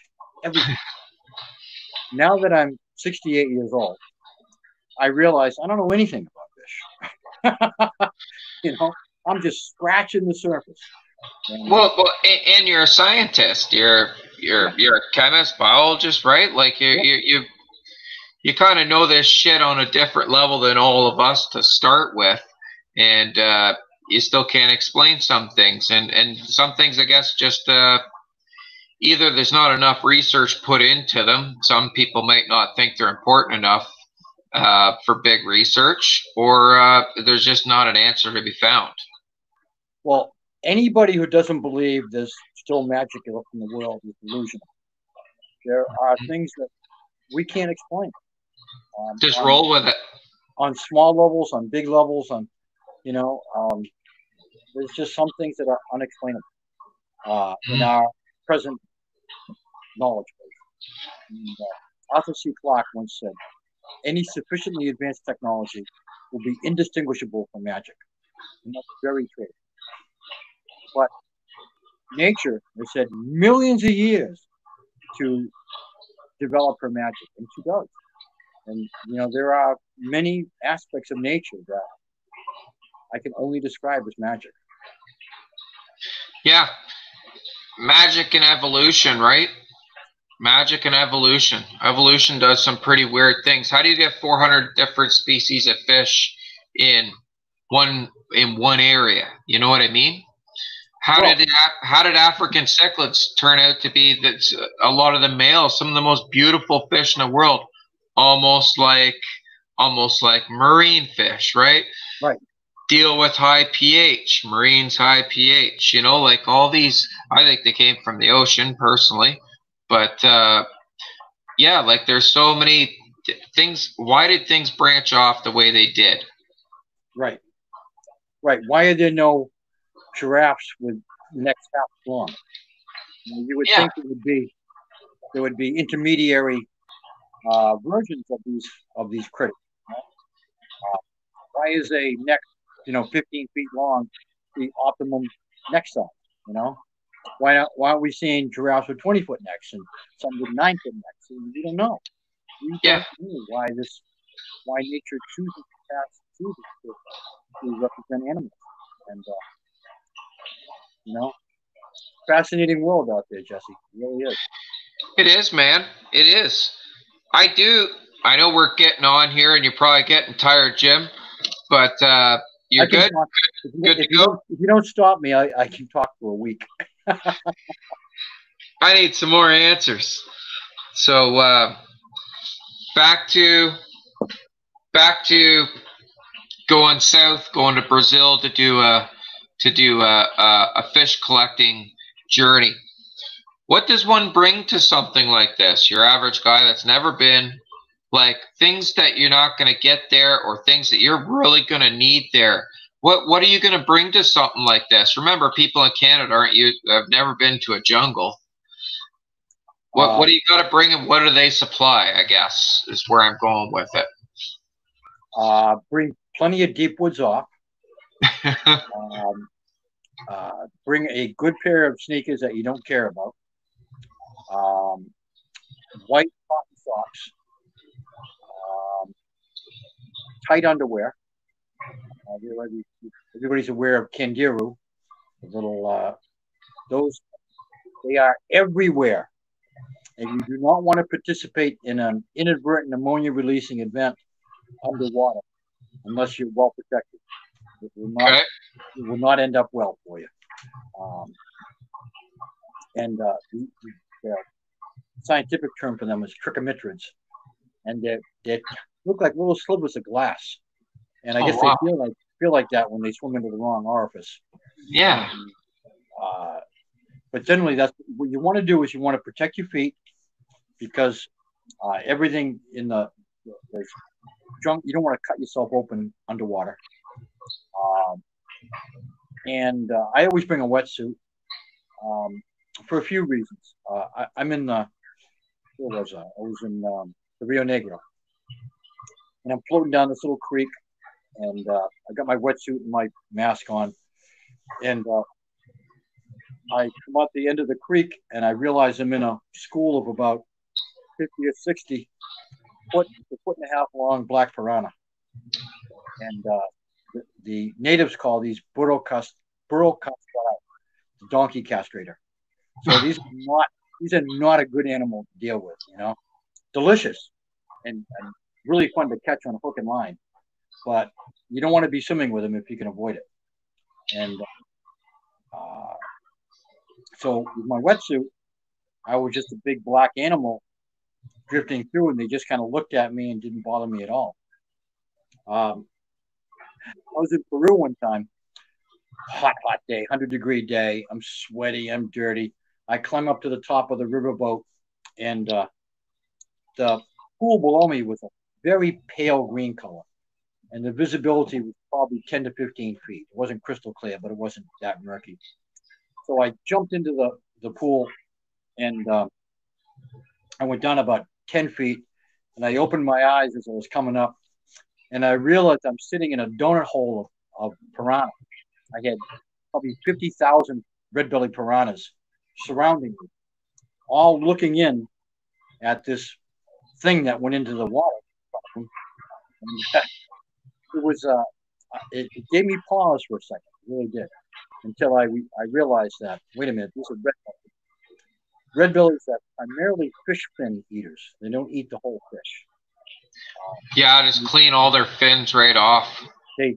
Well, every single Oscar I ever caught had nip fin. Every single Waru I ever caught had nip fin. So the piranha come up, take a bite of fin, the fish swims away, grows his fin back. Nice renewable resource. Okay. Yeah. What other risks do you have for predators down there? Probably a lot of water snakes, that type of thing. Caiman. Well, somewhere I have a slide. Somebody took a picture of me at night in the Amazon, and after they developed it, we realized there was a 12-foot crocodile right behind me. It came out in the picture, but I didn't know it. It was so dark, and it was no more than 6 feet away from me. So do the locals have problems with predators, or are they just extremely careful on what they do? Do they? Well, yeah. How bad is it? We found we were at Queens Lake, and we found what was left of Georgie, which was a pile of anaconda poop with his belt buckle in it. Oh, are you serious? That's terrible. Yep. So you got anacondas. Big snake. You know. Now, you'd think you'd see something like that coming, no? Not in the water. No way. They just go under the black water just enough that you can't see them? That's right.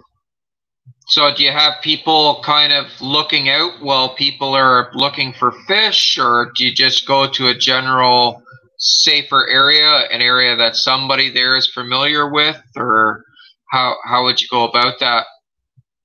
No risk, no reward. Just ever. I've gone into places that are significantly dangerous. You know, I've been shot at 3 times in South America. Once by police protecting a cocaine field. Nice. Yeah. Nice. Yeah. Yeah. I was gonna ask that as well. Yeah, like the human risks. A lot of extortion and whatnot. I'll tell you a funny story. I'm in Brazil. Now, I like fishing at night. Headlamp, sneakers, shorts, lots of bug spray, and I'll go into the jungle. And I'm down with all these Brits, and they weren't so sure they wanted to get out into the middle of the jungle and go wading around in water with various things that could eat them. And I mean, they pretty much thought I was crazy American. So I'm like, well, there's nothing to worry about. So I got my net and I'm going into this little stream and looking, you know, getting a net full and sorting through it, looking for what I can find. And I hear this pop. And I look up, and about 30 feet away, there's a jaguar in a tree. And I go, wow, never see predators like that. The only one I've ever seen in South America. I've seen them in Central America a few times. South America was the only one I ever saw. And I looked up, put my light on him, he's gone. So, wow, that was pretty cool. Now, the boat is right behind me. It's maybe 10 feet behind me. I put my net back down, and I put a net, you know, into the leaf litter, and I get knocked on my ass with this tremendous blow to my shoulder. And I get up and I'm swinging the net back and forth, my heart's pounding, and everybody in the boat roaring, laughing hysterically. I'm like, what's so friggin' funny? They said, did you see what hit you? I go, I have no idea what hit me. And they said, you spooked a 3-foot arowana that came up like a snake and knocked you over. Oh, I just really? remember seeing something silver coming at me. And I mean, it must have been big because it knocked me right on my ass. Oh, and, wow. But I had no idea what it was, you know. For No, all you I knew, can it was find a jaguar coming at me. You can find some creepy stuff in the water at night there, I bet. Oh yeah, there are catfish that can eat you. Yeah. You know, there's a 10-foot catfish that occurs around there that fishermen disappear all the time. You know. Yeah, I'm sure they do. It's not. It would be a risky job to do every day. Yeah, exactly. You know. I mean, my greatest risks in traveling in the jungle have always been from humans, not from the animals. Right. You gotta, you know, the humans are definitely the most dangerous animal on the earth. They are, and there's some desperate people down there, right? Definitely, just like anywhere. Just like anywhere. Although generally, you know, we had people come on these trips with us, and they're going, oh, somebody should do something about these poor children down here, living in poverty and not going to school. This other thing. You know, you don't understand. You don't understand that this one-size-fits-all American dream of education and living in an apartment, a lot of people don't want that. These people were well-fed, healthy, happy. You know, they didn't have DVDs and they maybe had a radio. But I mean, it doesn't require all the stuff that we have in Western civilization to be happy. And you know, nothing says you need to own a car or a television set in order to be fulfilled. You know, they're living in the. If you've never been to the rainforest, it's magical. It's like a cathedral. It's like, oh my God, you know, it's unbelievable. My girlfriend and I took out. I wasn't feeling good, so I left before everybody else did. We had a bunch of big river boats, but I always travel in a little 2-man canoe because you can travel quieter and you see a lot more. Well, going down this little Clearwater River in Brazil, we saw a fluorescent orange squirrel. I'm talking pumpkin orange. Ran down the tree and stopped maybe 6 feet away from us. Morpho butterflies, you know, 6 to 8 inches across. Caiman, snakes, giant spiders, bird-eating spiders, tarantulas, all kinds of cool stuff. I mean, it's a magical place. It really is. Yeah, I really want to go. I've been to I've been to the Caribbean, but I've never been to the rainforest.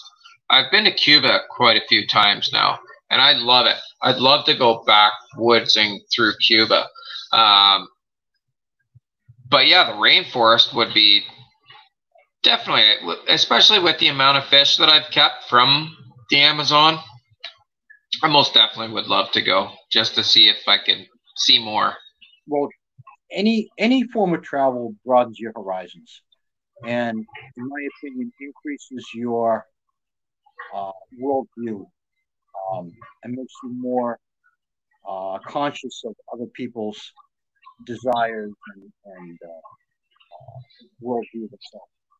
You know, we in the West, pretty narrow viewpoint of what success is, and what a happy life is. It's a lot the more model, the society model we have. Yeah. Yep.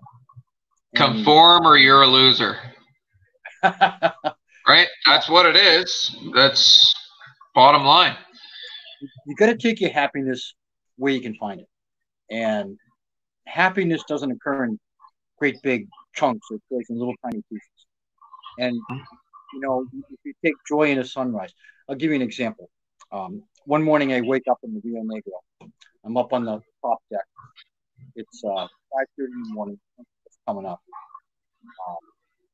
So I wake up and I felt the call of nature. So I hear this splash, and as I'm getting up, I look over the side. You know, on the starboard side of the boat are two big dolphins coming up and going back down again. And they were like 9 feet away from me.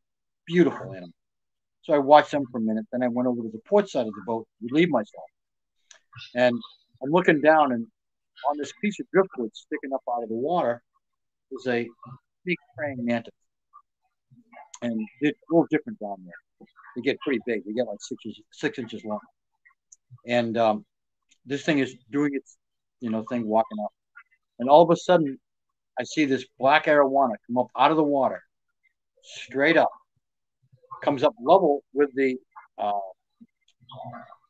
mantis, and he turns his head, grabs the mantis, right back into the water. It was a National Geographic moment. It was awesome. And, that sort of thing, you just take the time to observe nature. You can do it in your backyard. Go out there and just be part of nature. Look around you, and watch the insects and the birds and and be very aware of your surroundings, especially if you're in the rainforest or Cuba. I have a bit of a story about almost getting eaten by a crocodile in Cuba. So I was on a moped and I'm blasting around like a dumb tourist. So I go and I see this older gentleman fishing at the river, and he's just using a line with hooks, and he's bringing up small, look like freshwater fish. So I come wheeling up, and hey, senor, I don't speak Spanish very good. That's like all I know is senor, grande. I know different words. But so I walk right up to the river edge, and I'm just looking around like a dumb tourist. He starts freaking out at me. Freaking. Grande, senor, grande. He starts laughing like a crap, and I figured it out. Oh, shit, I'm going to get eaten by something here. So I backed my ass up back to where he was. He said a bunch more things to me. I didn't understand a word of it, but I think he called me a dumb tourist, get the hell out of here type of thing. Yep. Get it. So I go home and research. Yeah, there's this Cuban crocodile that what it does is they grow to 14 feet, and they launch themselves out of the water and grab birds out of trees and pull them back, and then pull them back down into the water. So that's what they do with people too. They'll grab people and just pull them in, and then you're done. You don't even know what happened. So yeah, that's why I ask about risks and stuff, because I know there's risks. Any foreign place you go, there's different risks, and you need to be aware of them at the very least. I was with my friend Julian White Eagle one time, and we were fishing this area called, we didn't know it at the time, but it was called Crocodile Beach. Heaven forbid they should tell us this before we go fishing there. So it's covered in water, whole area. And Julian and I pulled this in a few times. We caught Actis heculi and Surinamensis and a few other cichlids, some Aquilonia nassa and Ketobrancopsis. So Julian takes the canoe and goes around this island, and I walk across the island. I got my net over my shoulders, and I'm slogging through maybe a little over knee-deep water, slogging through the water lettuce, and I hear this splash, and I go, Julian, are you? And I look around, and up ahead of me, all of a sudden, the water lettuce parts, and it looks like a sewer pipe coming up out of the water. And it's a 14-foot long crocodile. And the eyes are like this far apart. And I go, uh-oh. It's maybe 20 feet away from me, and it's starting to ease forward. So I'm like, okay. So I start backing up and taking the net off my neck. And I hear this voice behind me. What are you going to do with a net, white boy? I said, when this croc jumps at me, I'm going to stuff it down his throat, Indian. And Julian, one of the bravest men I've ever met. Julian paddles the canoe. Now, it's only a little tiny canoe. Paddles the canoe between me and the crocodile and holds his paddle out at the crocodile. He goes, roll in the boat quick. So I roll into the boat and we paddle away. But, I mean, just have to be careful. You got to be careful. You got to be aware. You can't be stupid. You really got to be careful with alcohol down there. I mean, I realize alcohol makes you better looking and smarter, but depends on the company. Definitely made some women I met better looking and smarter. Mm-hmm. So what do you eat when you're down there on the riverboat? Is it like a fully stocked boat, or are you catching your supper? How does that work? Well, I lived on piranha, black beans, and white rice for 3 weeks. One of my trips. Okay. Depending on who you go with. I mean, I went down to South America one time I spent 3 weeks there for $900. And that included my airfare. Oh, wow. Talk about the cheap seats, Yeah. There wasn't any money for, normally we go on a river excursion with a professional boat captain who's got a crew and all this. And this time we just hired a couple guides and went up into the jungle. Just went backpacking it. Yeah. And when you've been there as much as Scott and I have, you go down there, it feels like home. Yeah. It's not like someplace different. It was like just like going to your friend's house. I was going to say, you probably built a lot of relationships down there. Yep. But a piranha tastes like trout. Oh, does it? It has that trout tang to it? Yeah, it's a really excellent fish. Okay.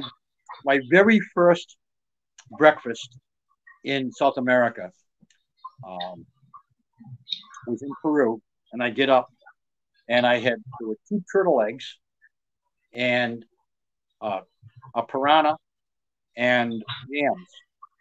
Not yams, the banana thing, plantain. Yeah. That was breakfast.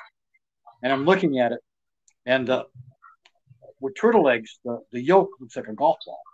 It's wow. And I'm thinking to myself, these are probably from the Podocnemus turtle, which is highly endangered.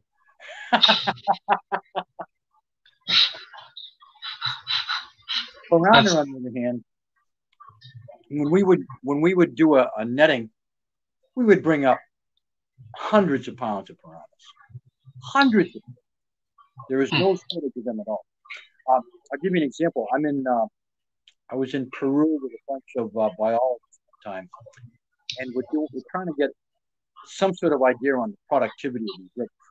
Now, as I mentioned before, Peru is whitewater, and the productivity is enormous. They put a gill net across a river. The river was maybe 300 yards wide, 250 yards wide. It wasn't that big. So we go up to this fishing boat, and the boat is probably 18 feet long and 3 feet wide, and it's filled past the seats with silver dollars. About it. Oh, jeepers. And that is one night's fishing with 2 men. So they eat well. They eat fine. Off the land. Yeah. Yeah, there's no protein shortage or anything like that in the jungle. There's lots of things they like. Coffee and sugar. Yeah. Coffee is remarkably difficult to produce on a small basis. Okay. Remarkably complicated. I mean, who would have thought of taking that little red berry and you let it rot, and then you clean the seeds off, and you dry them, and then you roast them, and then you grind them, and then you pour hot water on them. Who thought of that? I'm glad they did. I love coffee, but I mean that's a lot of work. That's a big business. You're saying the small-time farmers just can't do the process effectively. Well, I'm not saying farmers in the rainforest, because of especially in the Rio Negro. The Rio Negro is part of the Guyana Shield, and it's been rained on for a couple hundred million years. And there's nothing left in there. Nothing left in sand. There are no minerals left in the water at all, which is why the Rio Negro was so soft and acidic. So you're not going to grow much. You're not going to grow much without adding stuff to it. So you can grow plantain, you can grow banana. They eat bamboo. They eat mangoes. There's a number of other things they eat, but forget about vegetables. There are some wild grasses and things they eat, but broccoli. In Belize, you could buy a bag of mangoes for the price of one head of broccoli. Oh wow! Yeah, supply and demand. Yeah, mangoes were like a dime, and a head of broccoli was like $4, $5, because it doesn't want to grow in the warm climate. And there's a lot of what we think of as normal foods that just won't grow down there. So rice is a big staple. Beans are a staple down there, but it's mostly fish. Mostly fish. I would say fish makes up 90% of their protein. Oh wow! With chickens making up the other 10%. Most of the jungle inhabitants have meat once or twice a year. They happen to kill a deer or a tapir or something like that. No McDonald's, no Burger Kings. They're probably extremely healthy people for not eating a Tim Hortons donut every morning, or Dunkin' Donuts for you guys. And all the shit we eat up here. Oh, it's terrible. The processed foods we eat. It's amazing we're even alive. It really is. I won't eat anything artificial. I won't do any artificial sweeteners and any artificial colors if I can help them. Being a chemist, that stuff scares the shit out of me. When I was in the hazardous waste business, I used to think, I won't say who it is because we get sued, a certain sweetening company gave me their hazardous waste. And it was so toxic. It was what we call a PIH, which is a poison inhalation hazard. It was so toxic, I had to take it in little 20-gallon sealed plastic drums and feed it directly into my incinerator without opening it. We had to sample it. When we did sample it, we had to sample it in a room with special ventilation and full Racal suits on. Oh God! So nasty. And then making an artificial sweetener out of it? No, thank you. Yeah, sugar twin and all, and a sweet and low, all them. They're yeah, it's pretty much rat poison. They've proven that it does bad things to the brain as far as, you eat something sweet, tells the body, hey, you're getting some calories coming. You eat something sweet and there's no calories, the body's like, what? What happened? And pretty soon, it doesn't trust its own sensory. And that combined with what I call it toxic hunger.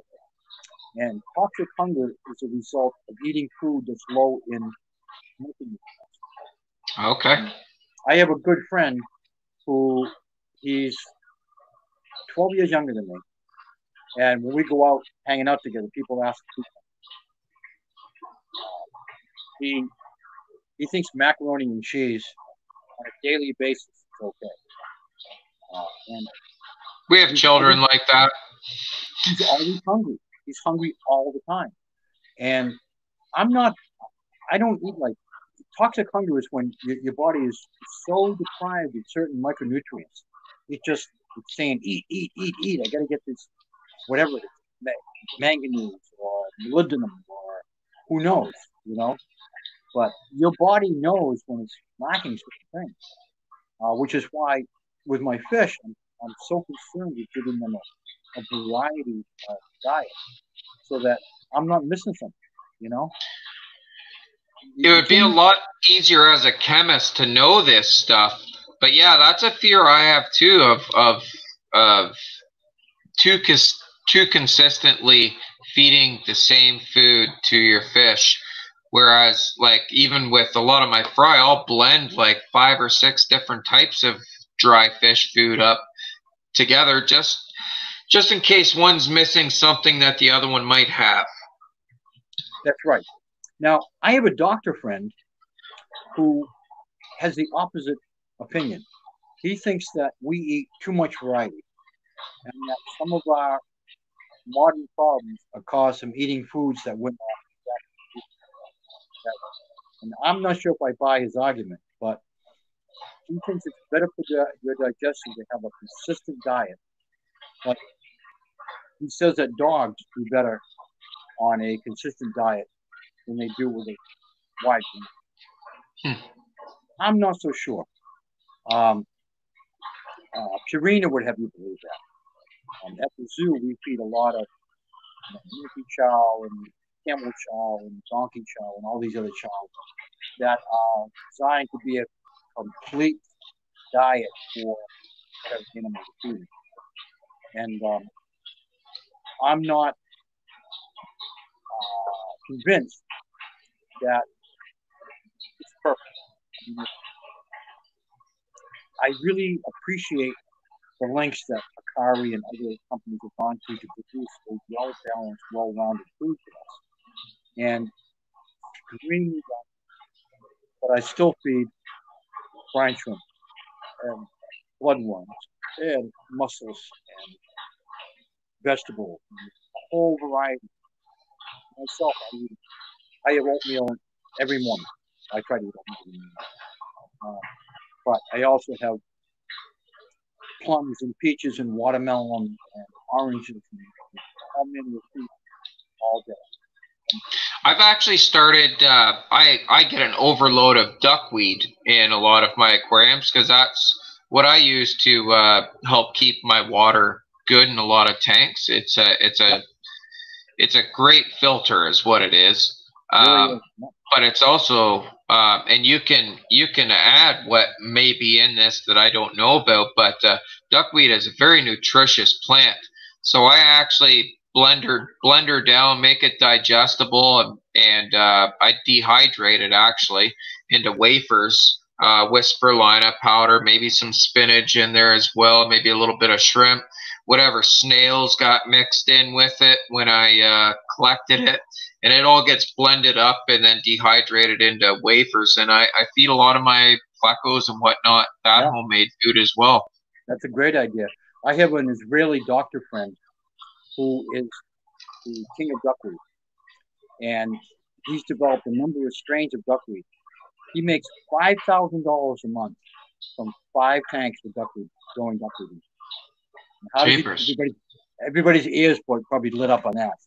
He, over 40 years of breeding, he developed duckweed that was high in a xylose sugar, which is a left-handed sugar, and he extracts it and purifies it and produces a vaccine adjuvant out of it. Ah. And when you inject it with a vaccine, it primes it because it's a foreign substance. It kickstarts the immune system. It tells the immune system, "Hey, there's something going on here. Take a look at this," and it looks at whatever the vaccine is. Goes a bit. But he also produced a duckweed that was higher in sugar than corn, and he wanted to use it for ethanol production. And you could grow it. You could literally grow it in sewage, harvest it, do the fermentation, and produce ethanol. Huh. But guess who shot that down? The U.S. government. The U.S. government. Oh yeah. Crime wouldn't pay if the government ran it. No. Oil. They are such scumbags. Our leaders, especially that moron that we call a president. I get dogs on this one. Our prime minister won't even meet with him on this Wednesday. I'm not going. What do you think? He's delusional and dangerous. I mean, I'm amazed. I mean, I have to kind of respect some of the stuff some of the decisions he's made. We are mealy mouthed to some of our other leaders of the world, to the point where we kiss people's asses that we should be shooting, and we have to shoot people that we should be kissing their ass. But he's just on another planet. So, he's different. What do you think? Dragon Lair has a question for you. What do you think of Extreme Foods? There's a brand, Extreme Foods. I've only used one of them, and I mean, my favorite food is made by Ken's Fish. Ken's Fish is a online company. I used to sell him fish food years ago. He was breeding angelfish, and he was like, "Jim, your food sucks. Ken, what do you want from me? I buy it from Germany. I don't make this stuff." He goes, "I'm going to start making my own food." Oh, yeah, good luck with that, because it's a huge investment making your own food. Well, Ken took the ball, ran with it, and got touchdowns. He produces a flake food now. I think it's made by the same people at Omega. It's salmon. It's good stuff. And his color max is uncomparable to any other food I've ever used, except for Akari Red Parrot. Akari Red Parrot. Oh my God, what a color enhancing food that is. I don't even remember it. It's got 7 colors. But Ken is very conscientious, a really good guy, a gentleman, and people should check out his foods. KensFish.com. Ken's Fish? Ken's Fish. Nice guy, reasonable prices, good service. He sells everything, but his flake foods and his pelletized foods, he's developed with, he goes down to the University of Rhode Island all the time and talking to the scientists there. And, this guy, it isn't some backyard operation where, let's throw some peas into this mix, Yeah, that's what I do. Well, so do I. That's what I do. I'm not a nutritional scientist, and he goes to the source and talks to people that do this for been doing it forever. So you should watch my past live stream with my friend Jeff Mountjoy. My friend Jeff Mountjoy is the sales manager for Northfin Fish Foods. Extremely, extreme. Have you used Northfin? Yes. Yep. I think it's great food. I use a lot of it. in my fish room. It supports local business for me too, as it's made in Ontario, Canada. But Jeff is extremely knowledgeable with his food. And I think the biggest thing I took from, I've heard Jeff's talk on fish nutrition before. He will come to clubs and speak. And I think if the most I took from it was his specification of it's much more digestible and palatable for your fish to eat marine food over terrestrial food. So meaning, say, kelp, snails, fish meals, shrimps, that stuff over beef heart, chicken, bananas, and so on. He says that that marine animals and plants, it's just so much more palatable for fish than terrestrial plants and animals, and it makes the proteins much more usable for the fish. Is there, as a chemist, do you take stock in that? Well, he's right, but you have to keep in mind that in the rainforest, probably 75% of the nutrition falls on the water from terrestrial sources. There are no marine animals available for them to ingest. We have the advantage of being able to, like a Chinese restaurant, one from column A, one from column B, and end up with a food that is actually, in my opinion, sometimes too nutritious. Okay. As I mentioned earlier, a lot of the food, a lot of the stuff in the gut of a fish is non-nutritive crap. But keeping everything moving through the system. If you want to kill a tank of Tropius, the easiest way to do it is to feed them meat. Feed them brine shrimp for a couple of weeks, and pretty soon they're getting sick, and then they'll start dying. And part of it is because you can't feed cows meat, which is these are cows. But it's also because a lot of things digest. You can't use enough meat into a compost. Why? It's not because it won't break down. It breaks down too fast. Oh, okay. So you want to, in nutrition, you want a combination of easily assimilable starches and proteins and stuff that is not so assimilable.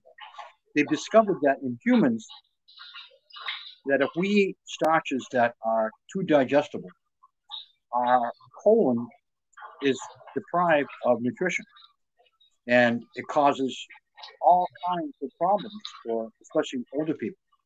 But if you eat resistant starches, things like bananas and potatoes, as compared to wheat, oatmeal is another resistant starch. Resistant starch means that it's not all broken down in your mouth and stomach, that a lot of it passes through into your lower gut, where it's working on microorganisms and nutrients that we need. And if you think about it, it makes perfect sense that we have to feed the whole organism, all the way through the whole gut system, and that concentrating on something being digestible may not be the be-all, end-all of that food. Keeping everything moving, keeping everything, flowing through the system. We're not lakes. We're a river. We drink stuff in and we pee it out. We eat stuff in and we shit it out. And everything's got to keep moving. And if you don't move stuff through your system on a continuous basis, you're not going to be healthy. And same with the fish. Huh. That's a good way of looking at it. I think looking at it from that perspective as well, I guess it depends on what the diet is, right? If it's a fish that's a herbivore, an omnivore, or a carnivore, on what proteins and how they should be getting those proteins. If you have a tropheus, which is a grazer, grazes all day long, very little nutrition goes in, but lots of it goes in all day long. Or a pleco or something like that, compared to a frontosa, where it goes and eats a fish. Bam, just got everything all at once. Yep. That frontosa's digestive tract is clearly much, much different than a tropheus's. Yeah. You look at a Siamese fighting fish, a beta. It's got a real short digestive. Each meat digests it and it's gone. It's very, very simple, very quick. Capture nutrients, but this is not a long-lived fish. We have plecos. I mean, I've had several plecos that live to be 25 to 30 years old. It appears that a number of these plecos are animals, so that we have to make sure that, just like us, the old joke around here, we're going to start a asbestos company, asbestos removal company of old guys, because by the time we got cancer, we'd be dead. If you're an animal that's got a very short lifespan, nutrition is not your be-all, end-all. You just got to eat enough to stay alive. And as you know, there are many insects that their breeding stage, they have no mouth parts. They can't even eat. So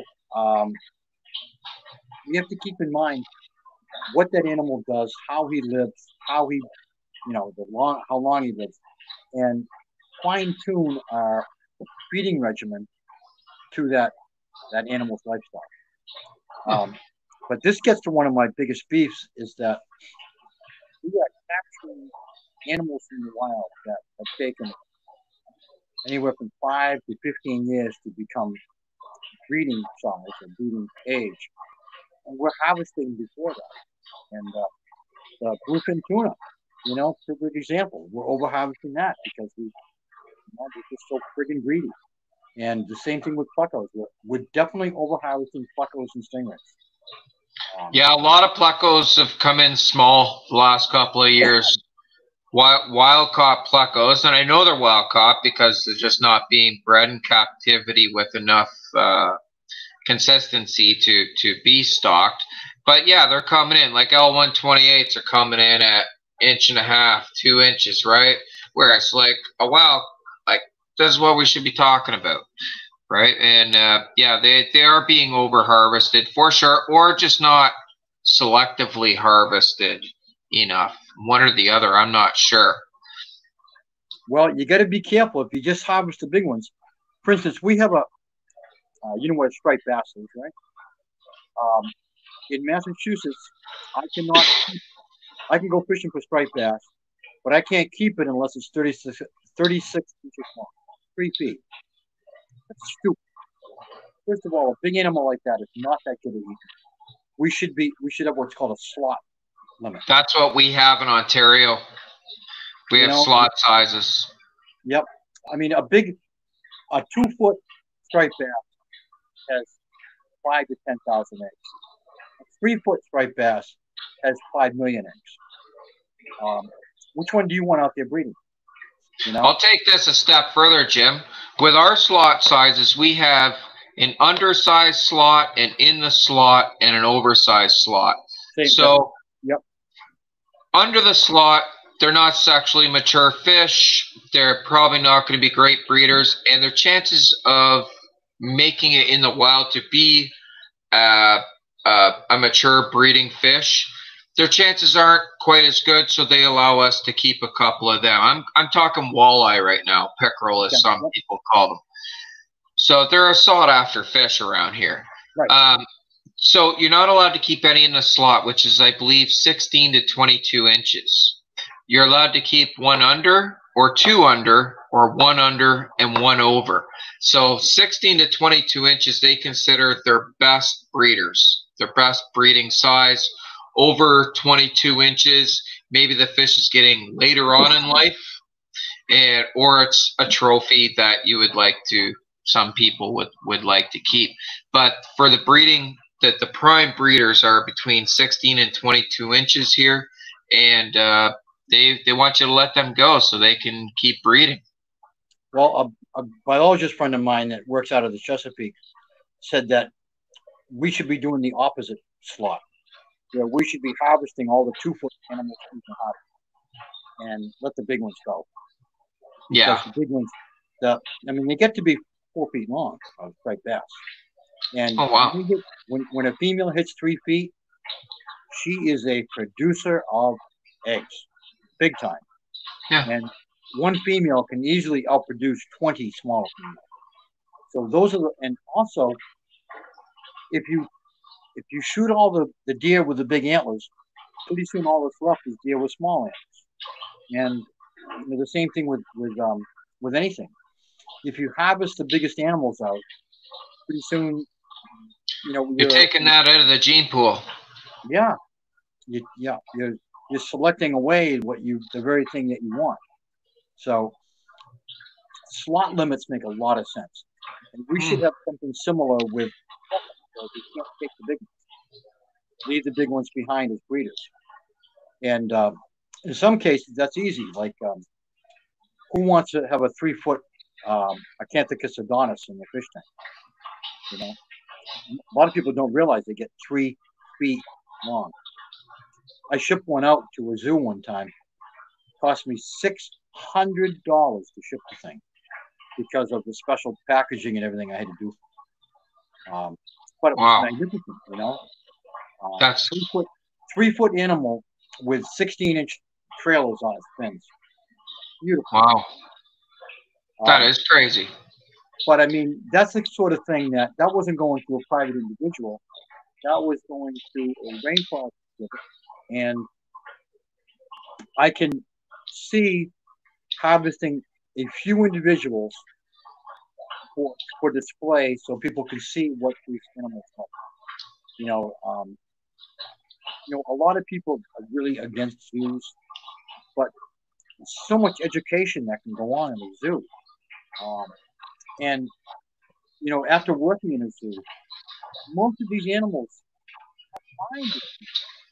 You know, I had a woman come in my store one time, and I said, "Can I help you?" She goes, "Let me look around for a minute." And she's looking at my tanks, and she comes over and she goes, "You know, they told me, but I didn't believe it." I go, "What?" She goes, "You have happy fish." I go, "What?" She goes, "Your fish, they're happy." She goes, "Tank after tank I go through, the fish swim up. They don't run away. They look like they like it here. You know, they get the best food I can provide. The cleanest water I can do. You know, they get cover. You know, they're plants and snails, and they're as natural environment as I can provide, and still run a fish store.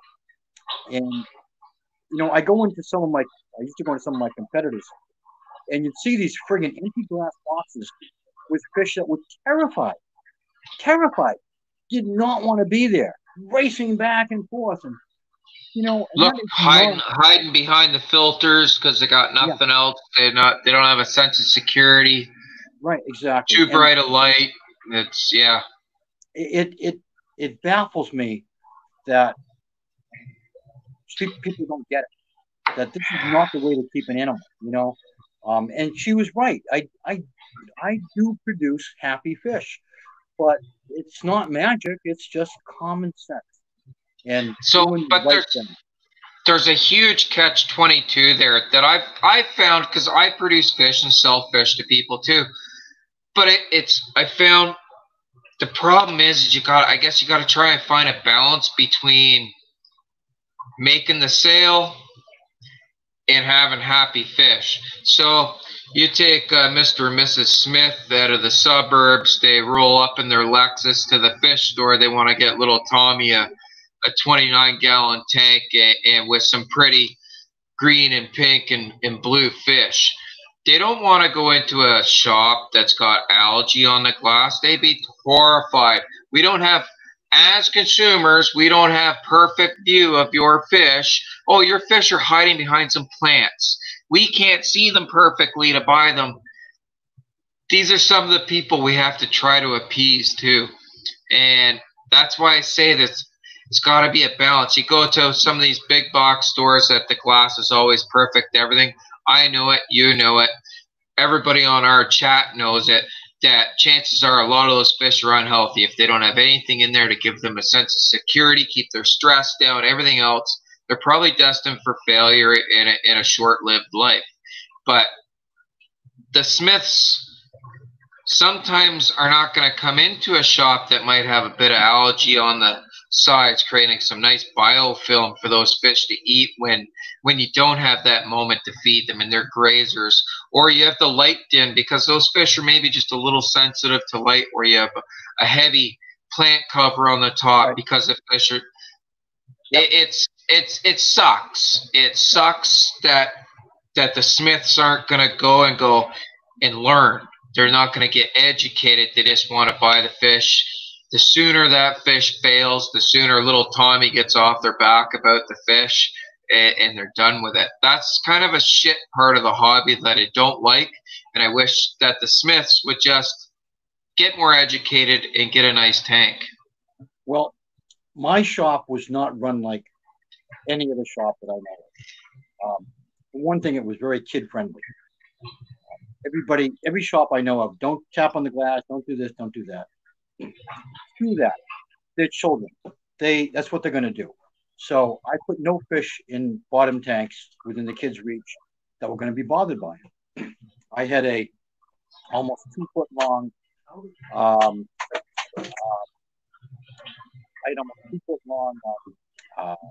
Kugarami that I trained to eat blueberries and jump out of the water, and I let the kids feed it. And I had another tank of African cichlids that I would let the kids go in there with a fish net and try to catch the fish. And cichlids were like, once they figured it out, they were like, no problem. Because every time Game on. Every time the kids would leave, I would feed them. So some kid would go in there with a net, and the fish would be running around, and they'd come over and look at me. Is it time for food yet? Right. But that kind of thing, I had one mother come in with her 2 little girls, and they left, and they were wet, covered in duckweed, with smiles from ear to ear, and they had a really good time. And exposing them to, granted, you're not supposed to play with your fish, but we have to get kids interested in the natural world. And there's no better way to do that than have them interact with the natural world and teach them the difference between, torturing a cat and playing with a cat, or and you gotta teach kids how to relate to the living world around them. And I had a funny thing happen one day. I had 2 customers show up at my shop, and about 2 o'clock in the afternoon, and I was catching them some fish, and they said, "Can you pack them for a long ride?" And I said, "Oh, where do you live, down the Cape or New Bedford, which is an hour or so away?" They said, "No, we're from New York City. We drove up this morning to see you." I said, "Wait a minute, you drove from New York to Boston to see my fish store?" I said, "I have a little tiny fish store. You must have passed 50 good stores." They said, "Well, you're the highest rated store in the East Coast." I go, "I am? I'm not a good computer guy." And I had all these great comments, and I'm a pretty good fish keeper. I'm not going to pat myself on the back too much, but after 40 or 50 years, you start getting good at this kind of stuff. And, but I find myself on to help people understand how to keep fish, and I produce the highest quality fish I can produce. And none of my fish would leave my store unless they were quarantined for 10 days. And nobody else does that. I worked in a big box store for 3 months. I fired me for treating my fish. I reduced fish losses by 75%, and they fired me because, you can't do that. I'm like, I can't have you killing. We're killing fish here because we're not treating them. Well, that's none of your business. I said, excuse me? I said, what am I here for? Just to catch fish and people to kill? I said, I can tell you right now which of these fish are going to be dead if I don't treat them. Well, if you treat them, they're not going to buy the treatments there to treat them, right? Oh, and the stuff they would try to sell people. I mean, one guy came over. He had an armful of bottles of stuff, and he goes, "This is what the girl told me to buy." I go, "You need this bottle here of dechlorinate. That's all you need." Yeah. And I said, "And that filter that you're going to buy is way too small." So I have a 20-gallon tank, and it says 20 gallons on it. I go, "Yeah, your point." I go, "People don't understand that a filter is not rated on the number of gallons, even though that's how we all do it. Marketing. In aquaculture, it's rated on the number of grams of food a day it can digest." And I always recommend one size larger filter, at least, to a customer than the recommendations by the manufacturer. Unless your tank looks like a washing machine, you don't have too much filtration. And no, it's pretty hard to. and I think we do got to wrap her up soon, Jim. We're coming up to 3 hours. You're probably getting thirsty. But yeah, like it's midnight here. Oh, is it? Yeah, I guess it is here too. Like I have a 180-gallon tank here. I have an FX6 on it. It's rated for 400 gallons. Well, guess what? That's not the only filter on the tank. Right. And it's only a 180-gallon tank. I have a Marineland 360 on it as well. I have an aquaponics system on top of it that pumps water up through a bunch of pothos and back into the tank. Like I never go by filter ratings at all. I go by bio load on the tank and how much filter do I need to get rid of this bio load, or do I need to get rid of fish? One of the two. Something's got to change. That's absolutely right. And I get a lot of shit from people because my recommended salt densities are much higher than my technical recommended. But I mean, I would typically bring in a box of cardinals, which is 400 to 500 fish, and put them all in a 40-gallon tank. And people go, "Oh my God, 10 fish per gallon of water, that's way too much." No, it's not. Not if you're careful with your nitrogen management and you're careful with your feeding, it's no big deal. And if you don't teach those skills to people, if the wheels start coming off, if you're going off the rails, all of a sudden you're not mentally equipped to handle those problems. Anybody can keep a 10-gallon tank with 2 fish in it, 3 fish in it. You probably don't even need a filter. When your stocking densities go up, that separates the men from the boys. And I'm not advocating overcrowding your tanks, but having a viable community. I've been in parts of Peru where the biomass was just astounding, between shrimp and snails and fish and critters. It's just amazing. Yeah, it's gotta have some balance, right? Like we were talking. It's nothing works unbalanced. Well, Jim, this has been a fantastic stream. I can't believe I think this has been my longest live stream yet. I don't think I've ever gone 3 hours. But I think we had a great talk. I'm really happy with our talk. I hope you are. Any last messages you want to get out to anybody? Not really. We want to do this again, I think, don't you? Yeah, I'm willing to do her again.